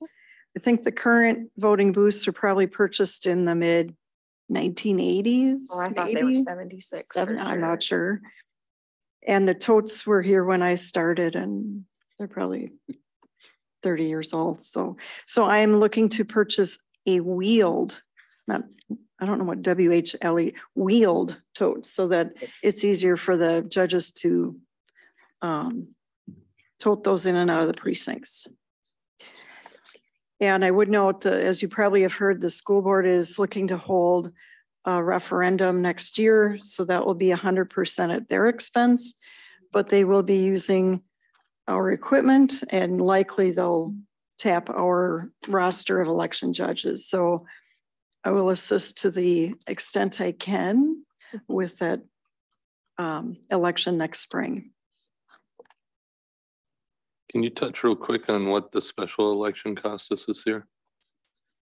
The special May primary cost the city approximately $14,000 or $15,000. Yeah. And that's going to be in every presidential election situation now, correct? Well, the special primary this year was for the congressional seat. Oh, right. But it would be a similar cost for the presidential primary, which will be in 2024. All right. Thank you for reminding me. I want to be a supportive, Monica. Yeah. Okay. Then in city clerk, I really don't have any changes. And central communications, this is kind of a catch-all budget that we use for a number of internal service activities that we run out of the city clerk's office, but are really for the benefit of all city departments. We have a copy room here on the 3rd floor. So we lease equipment for copying. We lease the postage machine. We also have an enterprise-wide document imaging system called Laserfish. So that system, the annual maintenance is paid for out of this budget, as well as the telephone system that all city departments operate on, with the exception of the police because they're at the LEC. And then all of our postage fees and box fees and reply and maintenance also covers the copy paper. So I purchased copy paper, not from Scranton. But I'd love it if you did. So any questions on central communications? George. I don't know if this is totally related to that, but do we still buy copy paper, the city and the county and the school district? I think Winona State, do we still all buy them together? Yes, we have a consortium of a number of different public entities. Currently, it's City of Winona, Goodview, Winona County, Southeast Tech, and Cotter schools. And we put out a request for proposals in the spring, and we get quotes back. And years ago, it was for the full year. More recently, they will only guarantee the rate for 6 months, but most of the entities would try to purchase their annual paper within that 6 months. Okay. Thank you. I'd move tentative approval if you're done. Nope, I have one more. I thought here. So page 149 is public transportation. So that's the Winona Transit System. I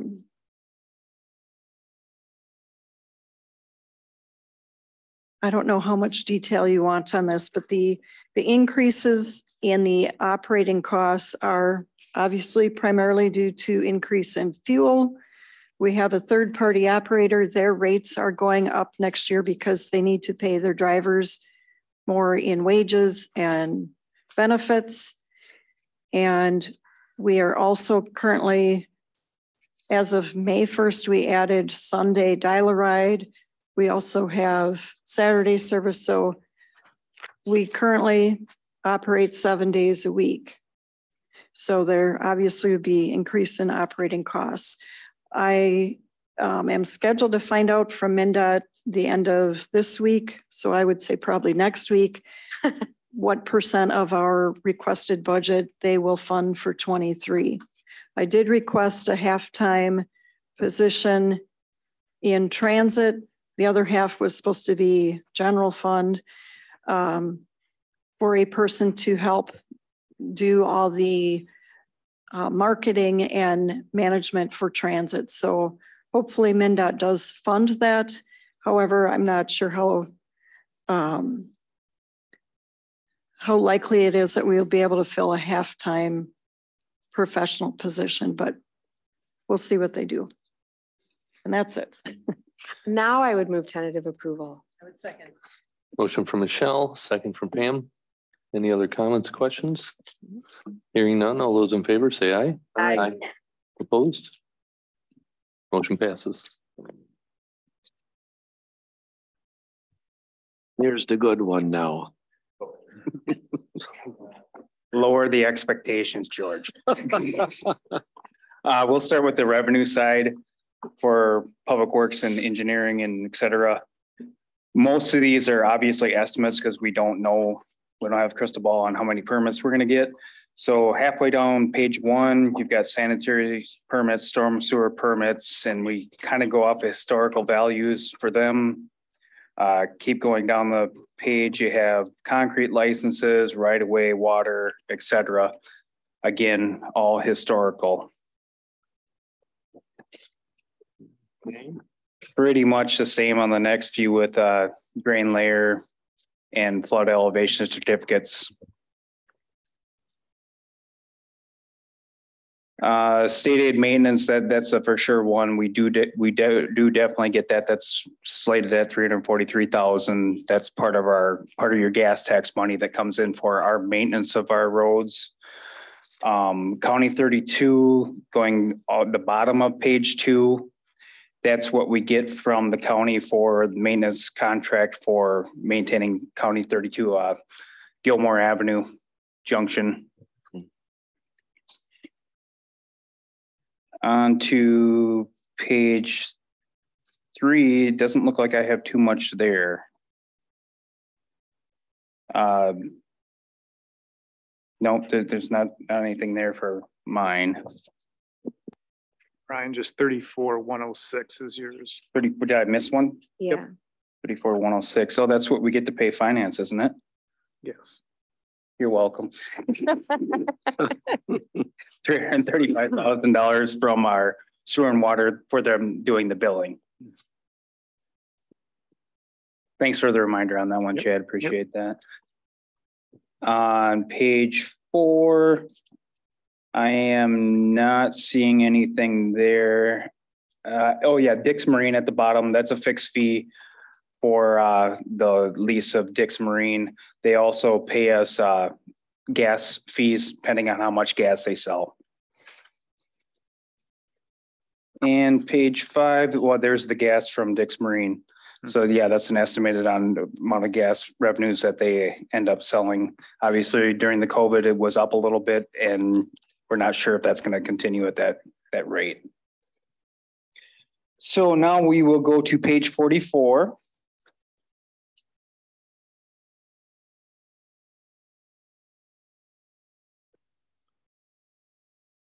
And we are in flood control. From what I hear, we're not ever going to have a flood again, so we shouldn't have to spend a lot of this money. Who are you talking to? I want to talk to that person. Yeah, exactly. These are a lot of expenses. If we run the pumps, the electricity is definitely a big expense. We did not have to run the pumps at all this year until recently. We had to pump down the lake for the culvert project. We brought the lake down about a foot to help them out with that. But other than that, we did not run pumps this year. So it was a good year for flood. Brian, can you talk real quick? I remember seeing some documents regarding water usage for the Mankato Avenue project. Does that come out of the lake or Gilmore Creek or? Water usage, what do you mean? Well, I don't remember what the document. Oh, dewatering permits from a DNR. Yep. High water table around that project. Those aren't our fees. Okay. That's the contractor had to pump down for the culvert there that they're doing. They do a lot of pumping for that. Understood. Okay. And then the crossing underneath between Perkins and McDonald's, that's also high water table, and we had to pump that down. Okay. Gotcha. So that's just water table stuff. Yep. Okay. So now we are on to page 46, engineering. This is to staff the engineering department. That's the first portion of the salaries, benefits, et cetera. Most everything stayed the same. We don't have an outstanding thing. I guess if you guys have any particular questions on this one. But just basically our engineering department that runs all the projects and stuff in town like that. Any questions on engineering? Yes, Pam. I'm gonna back up a little bit. Sure.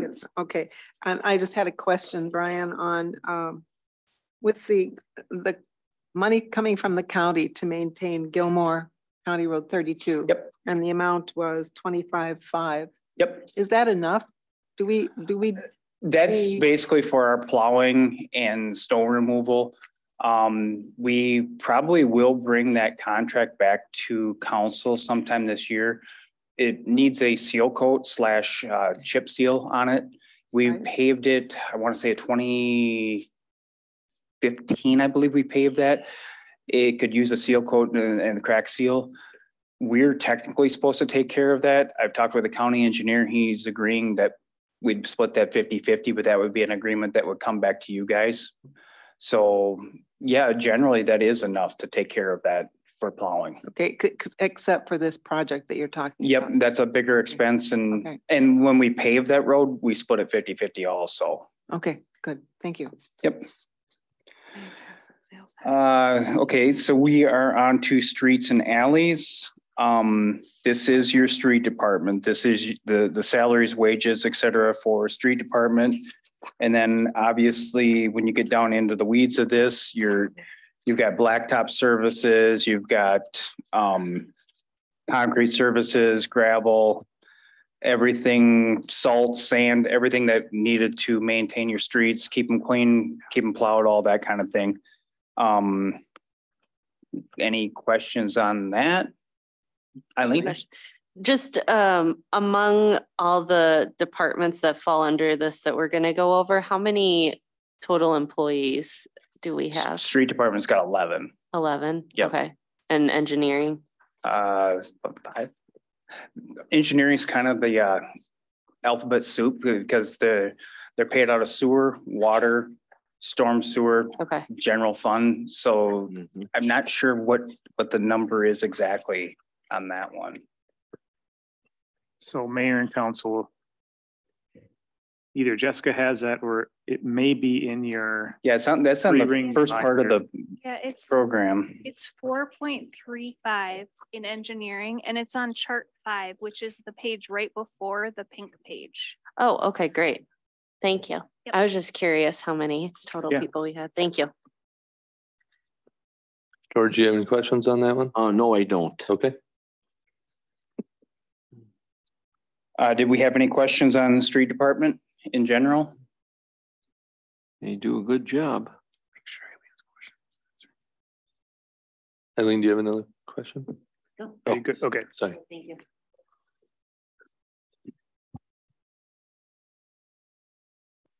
Next is our street lighting budget, which is basically repair of street lights that are city owned. We own about 5% of the street lights and Excel owns most of the rest of them.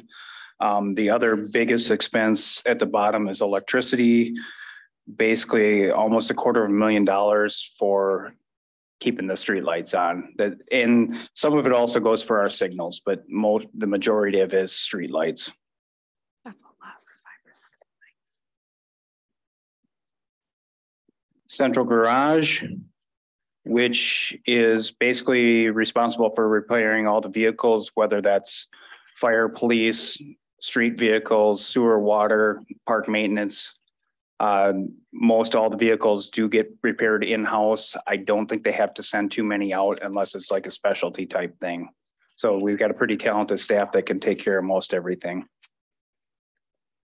How many mechanics do we have up there? 3 right now. Okay, and you're right, they're very talented, yes.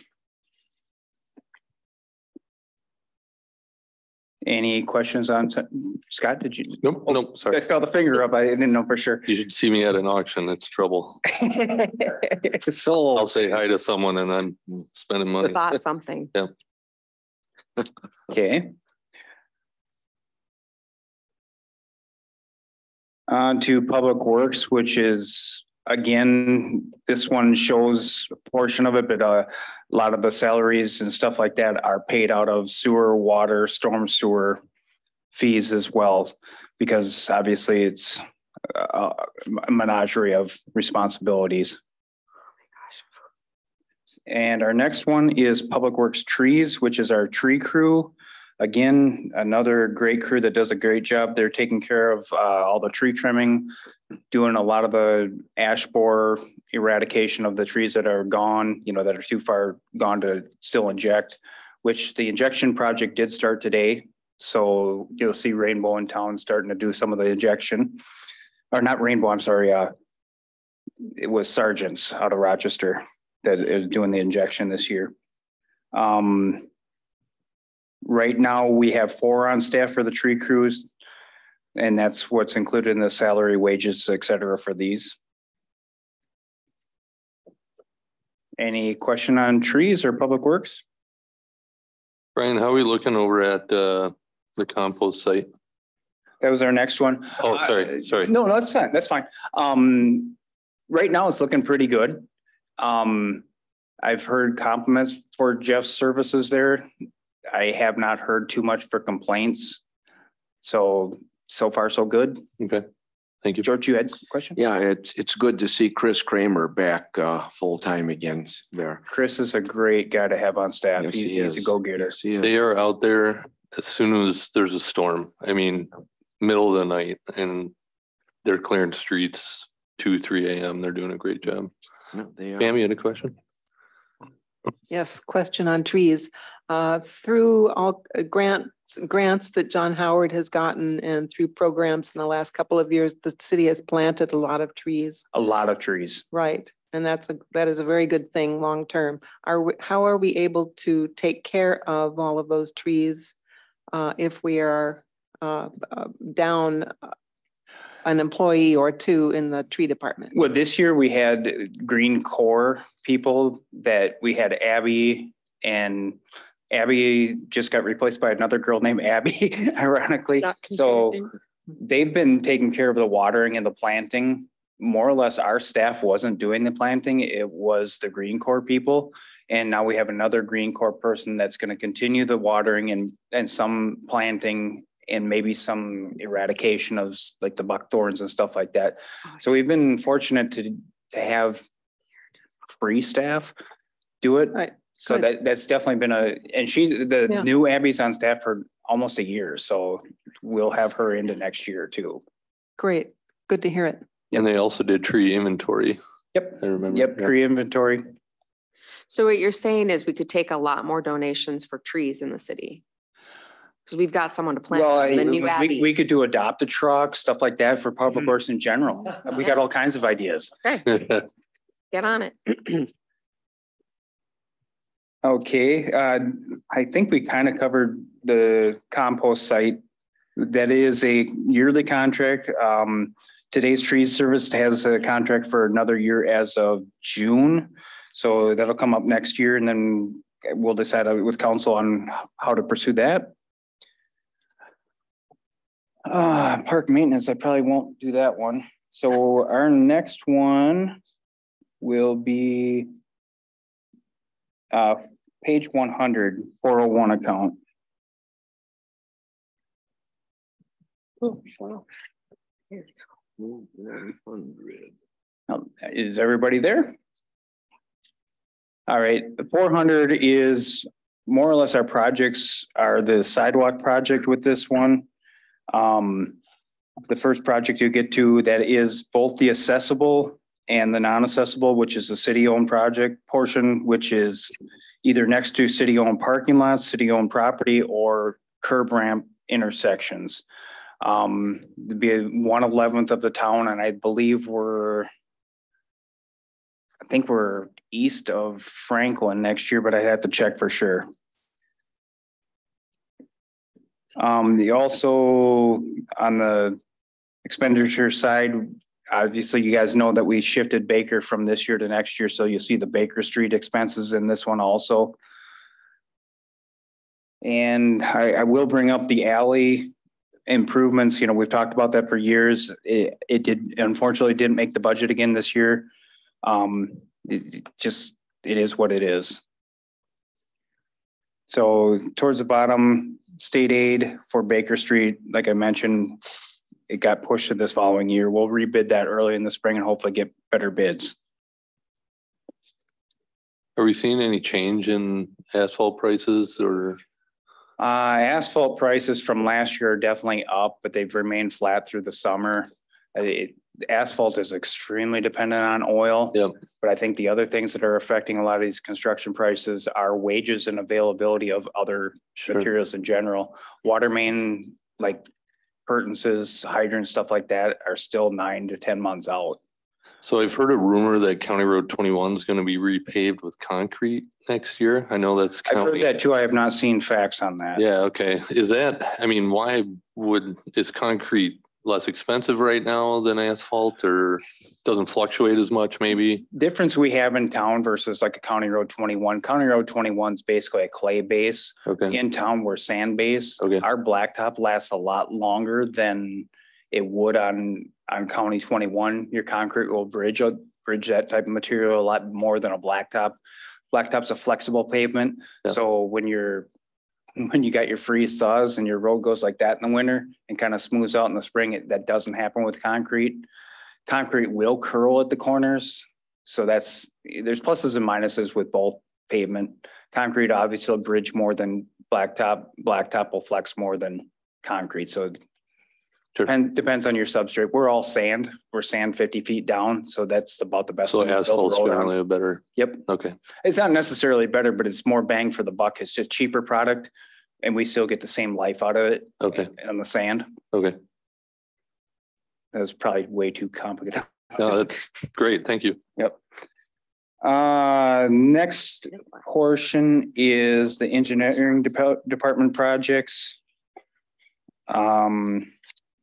Yeah, tax revenues and LGA for the first page 105.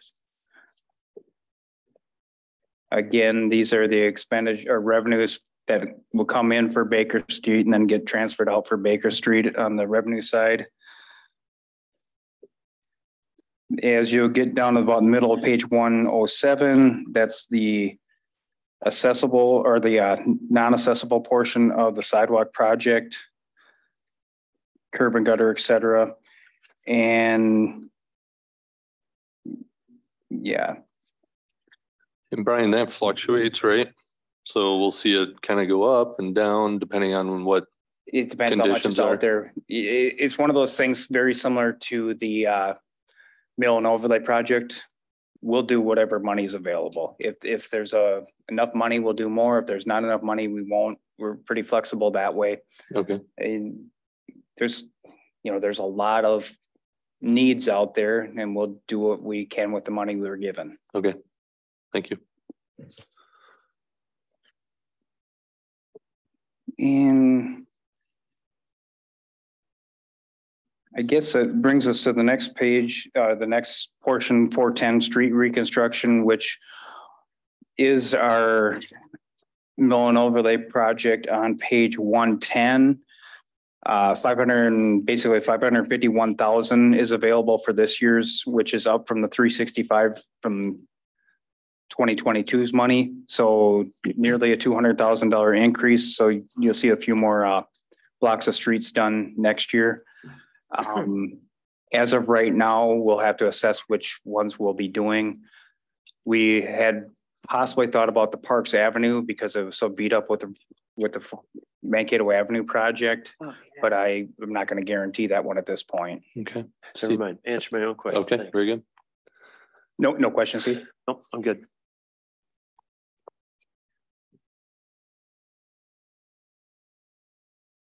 Okay. Oh, yes, George. Just one question, Brian, Yes, for finance.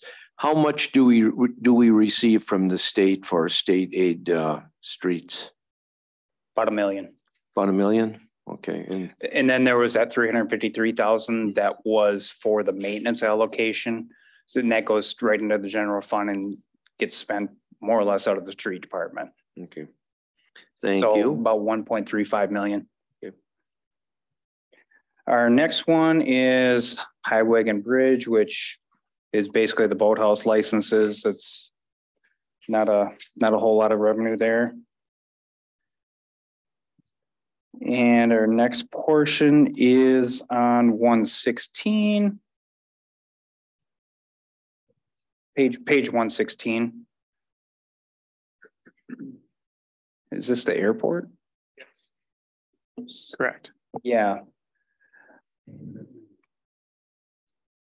So that's just the debt service payments for the airport project when we did the runway. I think it's also the T hangers a little bit too, when that revenue or that project, or is it still just runway? I think this one was just the runway. Okay. So next we get to water fund on page 129.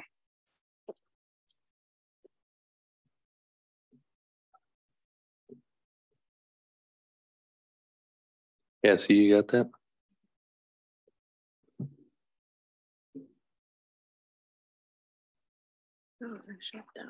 So like our other departments, the first portion is wages, benefits, and insurance, et cetera.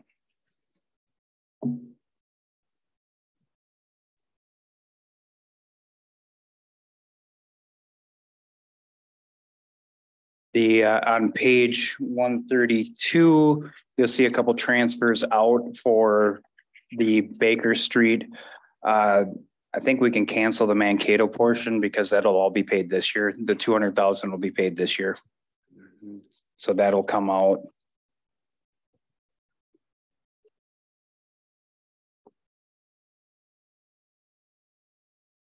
The major project that the water department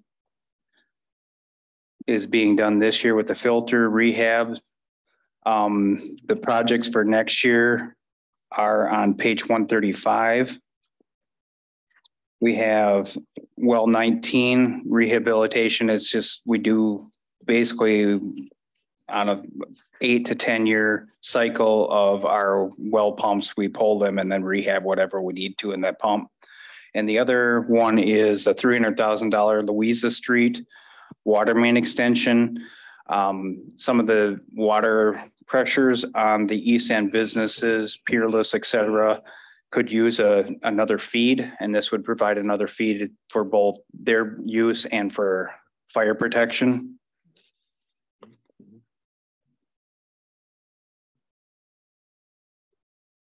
Other than that, the water department's more or less stays the same. Steve, do you have a question? Okay.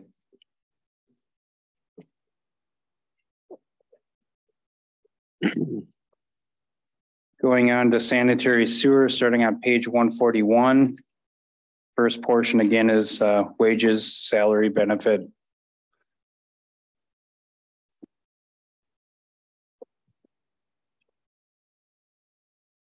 The Baker Street transfer out on page 144 is replacing the sewer along Baker Street. Something we've predominantly done with our state aid projects. Most of our sewer and water is 80 to 100 years old on these projects. So we're replacing when we have a convenient time of the road being open like that.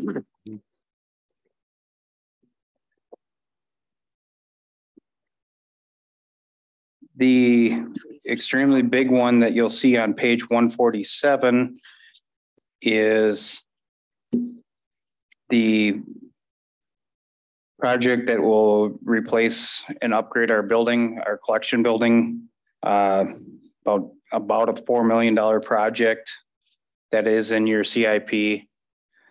This is kind of a precursor to the phosphorus mandate, but it's also a building that needed its electrical and other things upgraded because it's dangerous at this point because it's a very caustic environment with the sewer. It eats copper like it's lunch.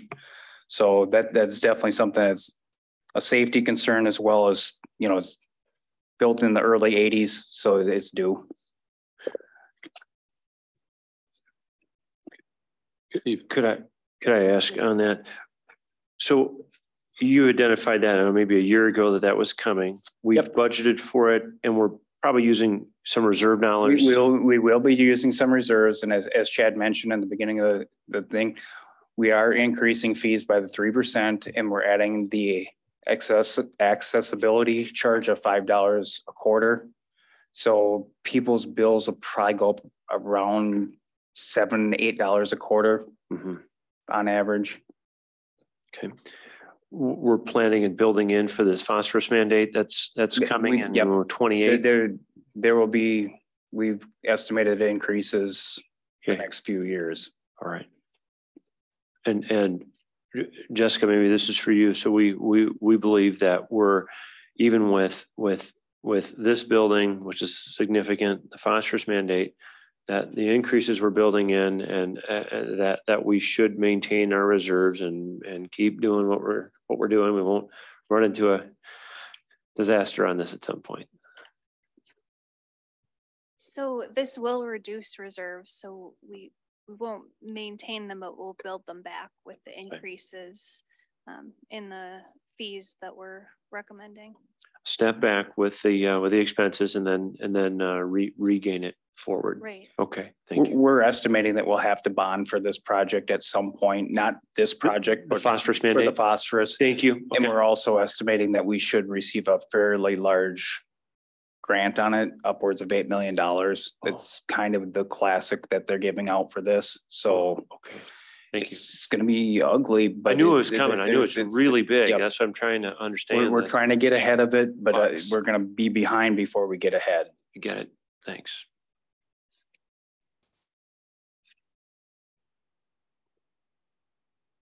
Okay, I think we're done with sewer. So on page 156 is the airport.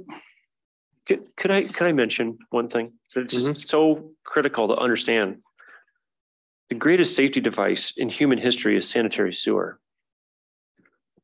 It's why we're here. It saves millions of lives per year. I'm just thankful to live in a place where we have sanitary sewer. I visited places they don't have them.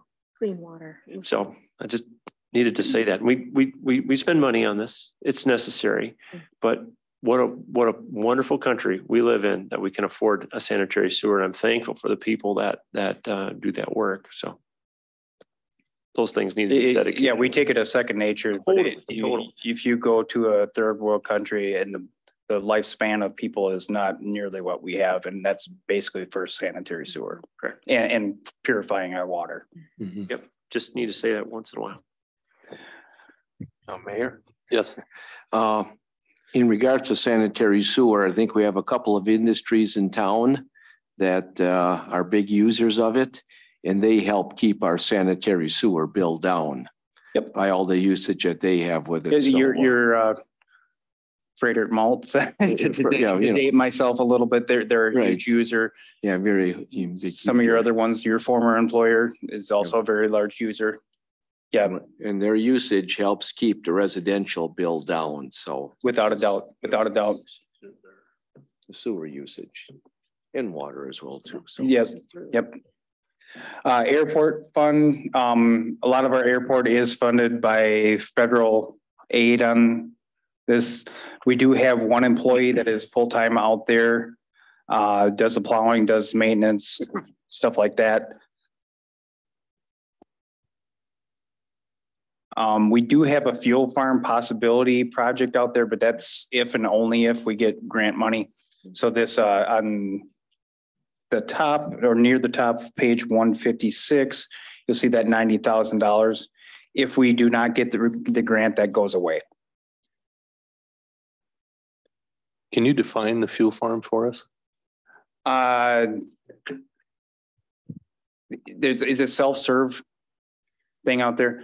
We would put a new fuel farm out there, and this would be kind of like you go to Quick Trip and you'd be able to swipe your card. Okay. Right now, you pay George. Sure. It's not quite as automatic as it could be. Okay. But it needs an upgrade too. Okay. Thank you.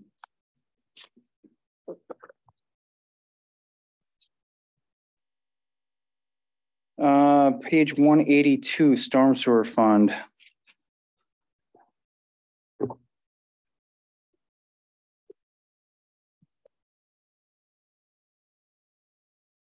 This is funded mainly by our storm sewer utility revenue.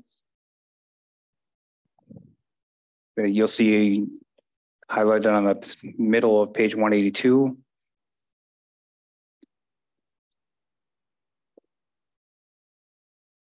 This one we're pretty solid on reserves, Jessica, correct? That's right. We do pay portion of, like I said earlier, portion of engineering, public works, natural resources coordinator is paid out of storm sewer. Not 100% of their salaries, but there are portions of that. And that's what you'll see on page 184.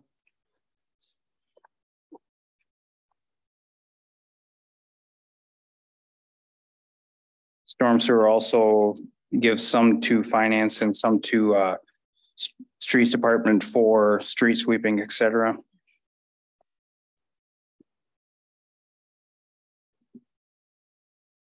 No major projects are scheduled out of here this year. And on page 186, you can see that we're putting money into reserves to the tune of $99,000. So page 235 is the last thing on my schedule. So Mayor and Council, I would just interject at this point. Brian, sorry to interrupt you. No, no problem. If you can indulge us some patience, I think that tomorrow night we need to bring back the capital improvement. I can see two errors that we have within the CIP. I'd like to bring it back tomorrow night. We can either lead off with that or finish with that tomorrow night. Okay. And they're minor. They're just funding source and wrong dollar amount. I can see on a couple that we've shifted to ARP. So if you're okay, I'd like to bring that back tomorrow. Because again, we've made updates through this budget process and we need to update those now. Well, I would tentatively approve your budget. Motion from Michelle. Before you vote, it would be helpful in this case if you could make an amendment to that motion to go back to page 132. Tentative motion, if you could simply point out that we are eliminating, even though it is an interfund transfer out, if you could indicate that you accept us taking out Mankato Avenue to 406 for 200,000. Sure, I would amend my motion to identify that the 200,000 will be removed from this budget as it's paid out of this year's cycle instead of next year's. Second the amendment. Motion from Michelle, second from Aileen. Any comments, questions, discussion? Hearing none, all those in favor say aye. Aye. Opposed? Motion passes. Yeah, do we have a vote on the original motion? Okay. Mayor, when the storm utility came out. It was first known as the rain tax. Yeah. In the city of Winona, we received some national attention for taxing rainwater. I still get calls about that, you know. Yeah, we This had is just a national fancy name attention. for the rain tax. I still pay it. And then everyone started to follow us. Okay. We will go back to the motion to approve the entire tentative budget. Motion from Michelle, second from Eileen. All those in favor say aye. Aye. Opposed? Motion passes. Chad, you had something real quick? Mayor and council, so just a quick reminder before we adjourn that we're back here tomorrow again at 5 o'clock, where other department heads will wrap up our budget process and review. Again, CIP will come back. Again, if there are any adjustments tomorrow night, we need to work through those before we adjourn. And then just for process clarification, if tomorrow night we work through the department head budgets and you tentatively approve, as I mentioned in the presentation, you can see that there are some minor adjustments, like with advocacy, you'll tentatively approve that amount through revenue tomorrow night. And then we will, when the budget, the next time you'll see the budget after tomorrow night will be at Truth and Taxation. And we plan to bring that September 6th. And that will have the final tax levy amount. And again, as a reminder, that's the amount you set. We can't go above that. We can make adjustments to go below. And so that's really the next steps in the 2023 budget process. So we're back here tomorrow night at 5 o'clock. Very good. Need an adjournment? It's okay. This is an informational session, so we don't just making sure. think I just said adjournment. Yeah. Yeah. We're just we don't need official adjournment. Okay, that's what I thought. Very good. Okay. Okay. Thank you, everyone. Thanks, staff, for being here. Appreciate it.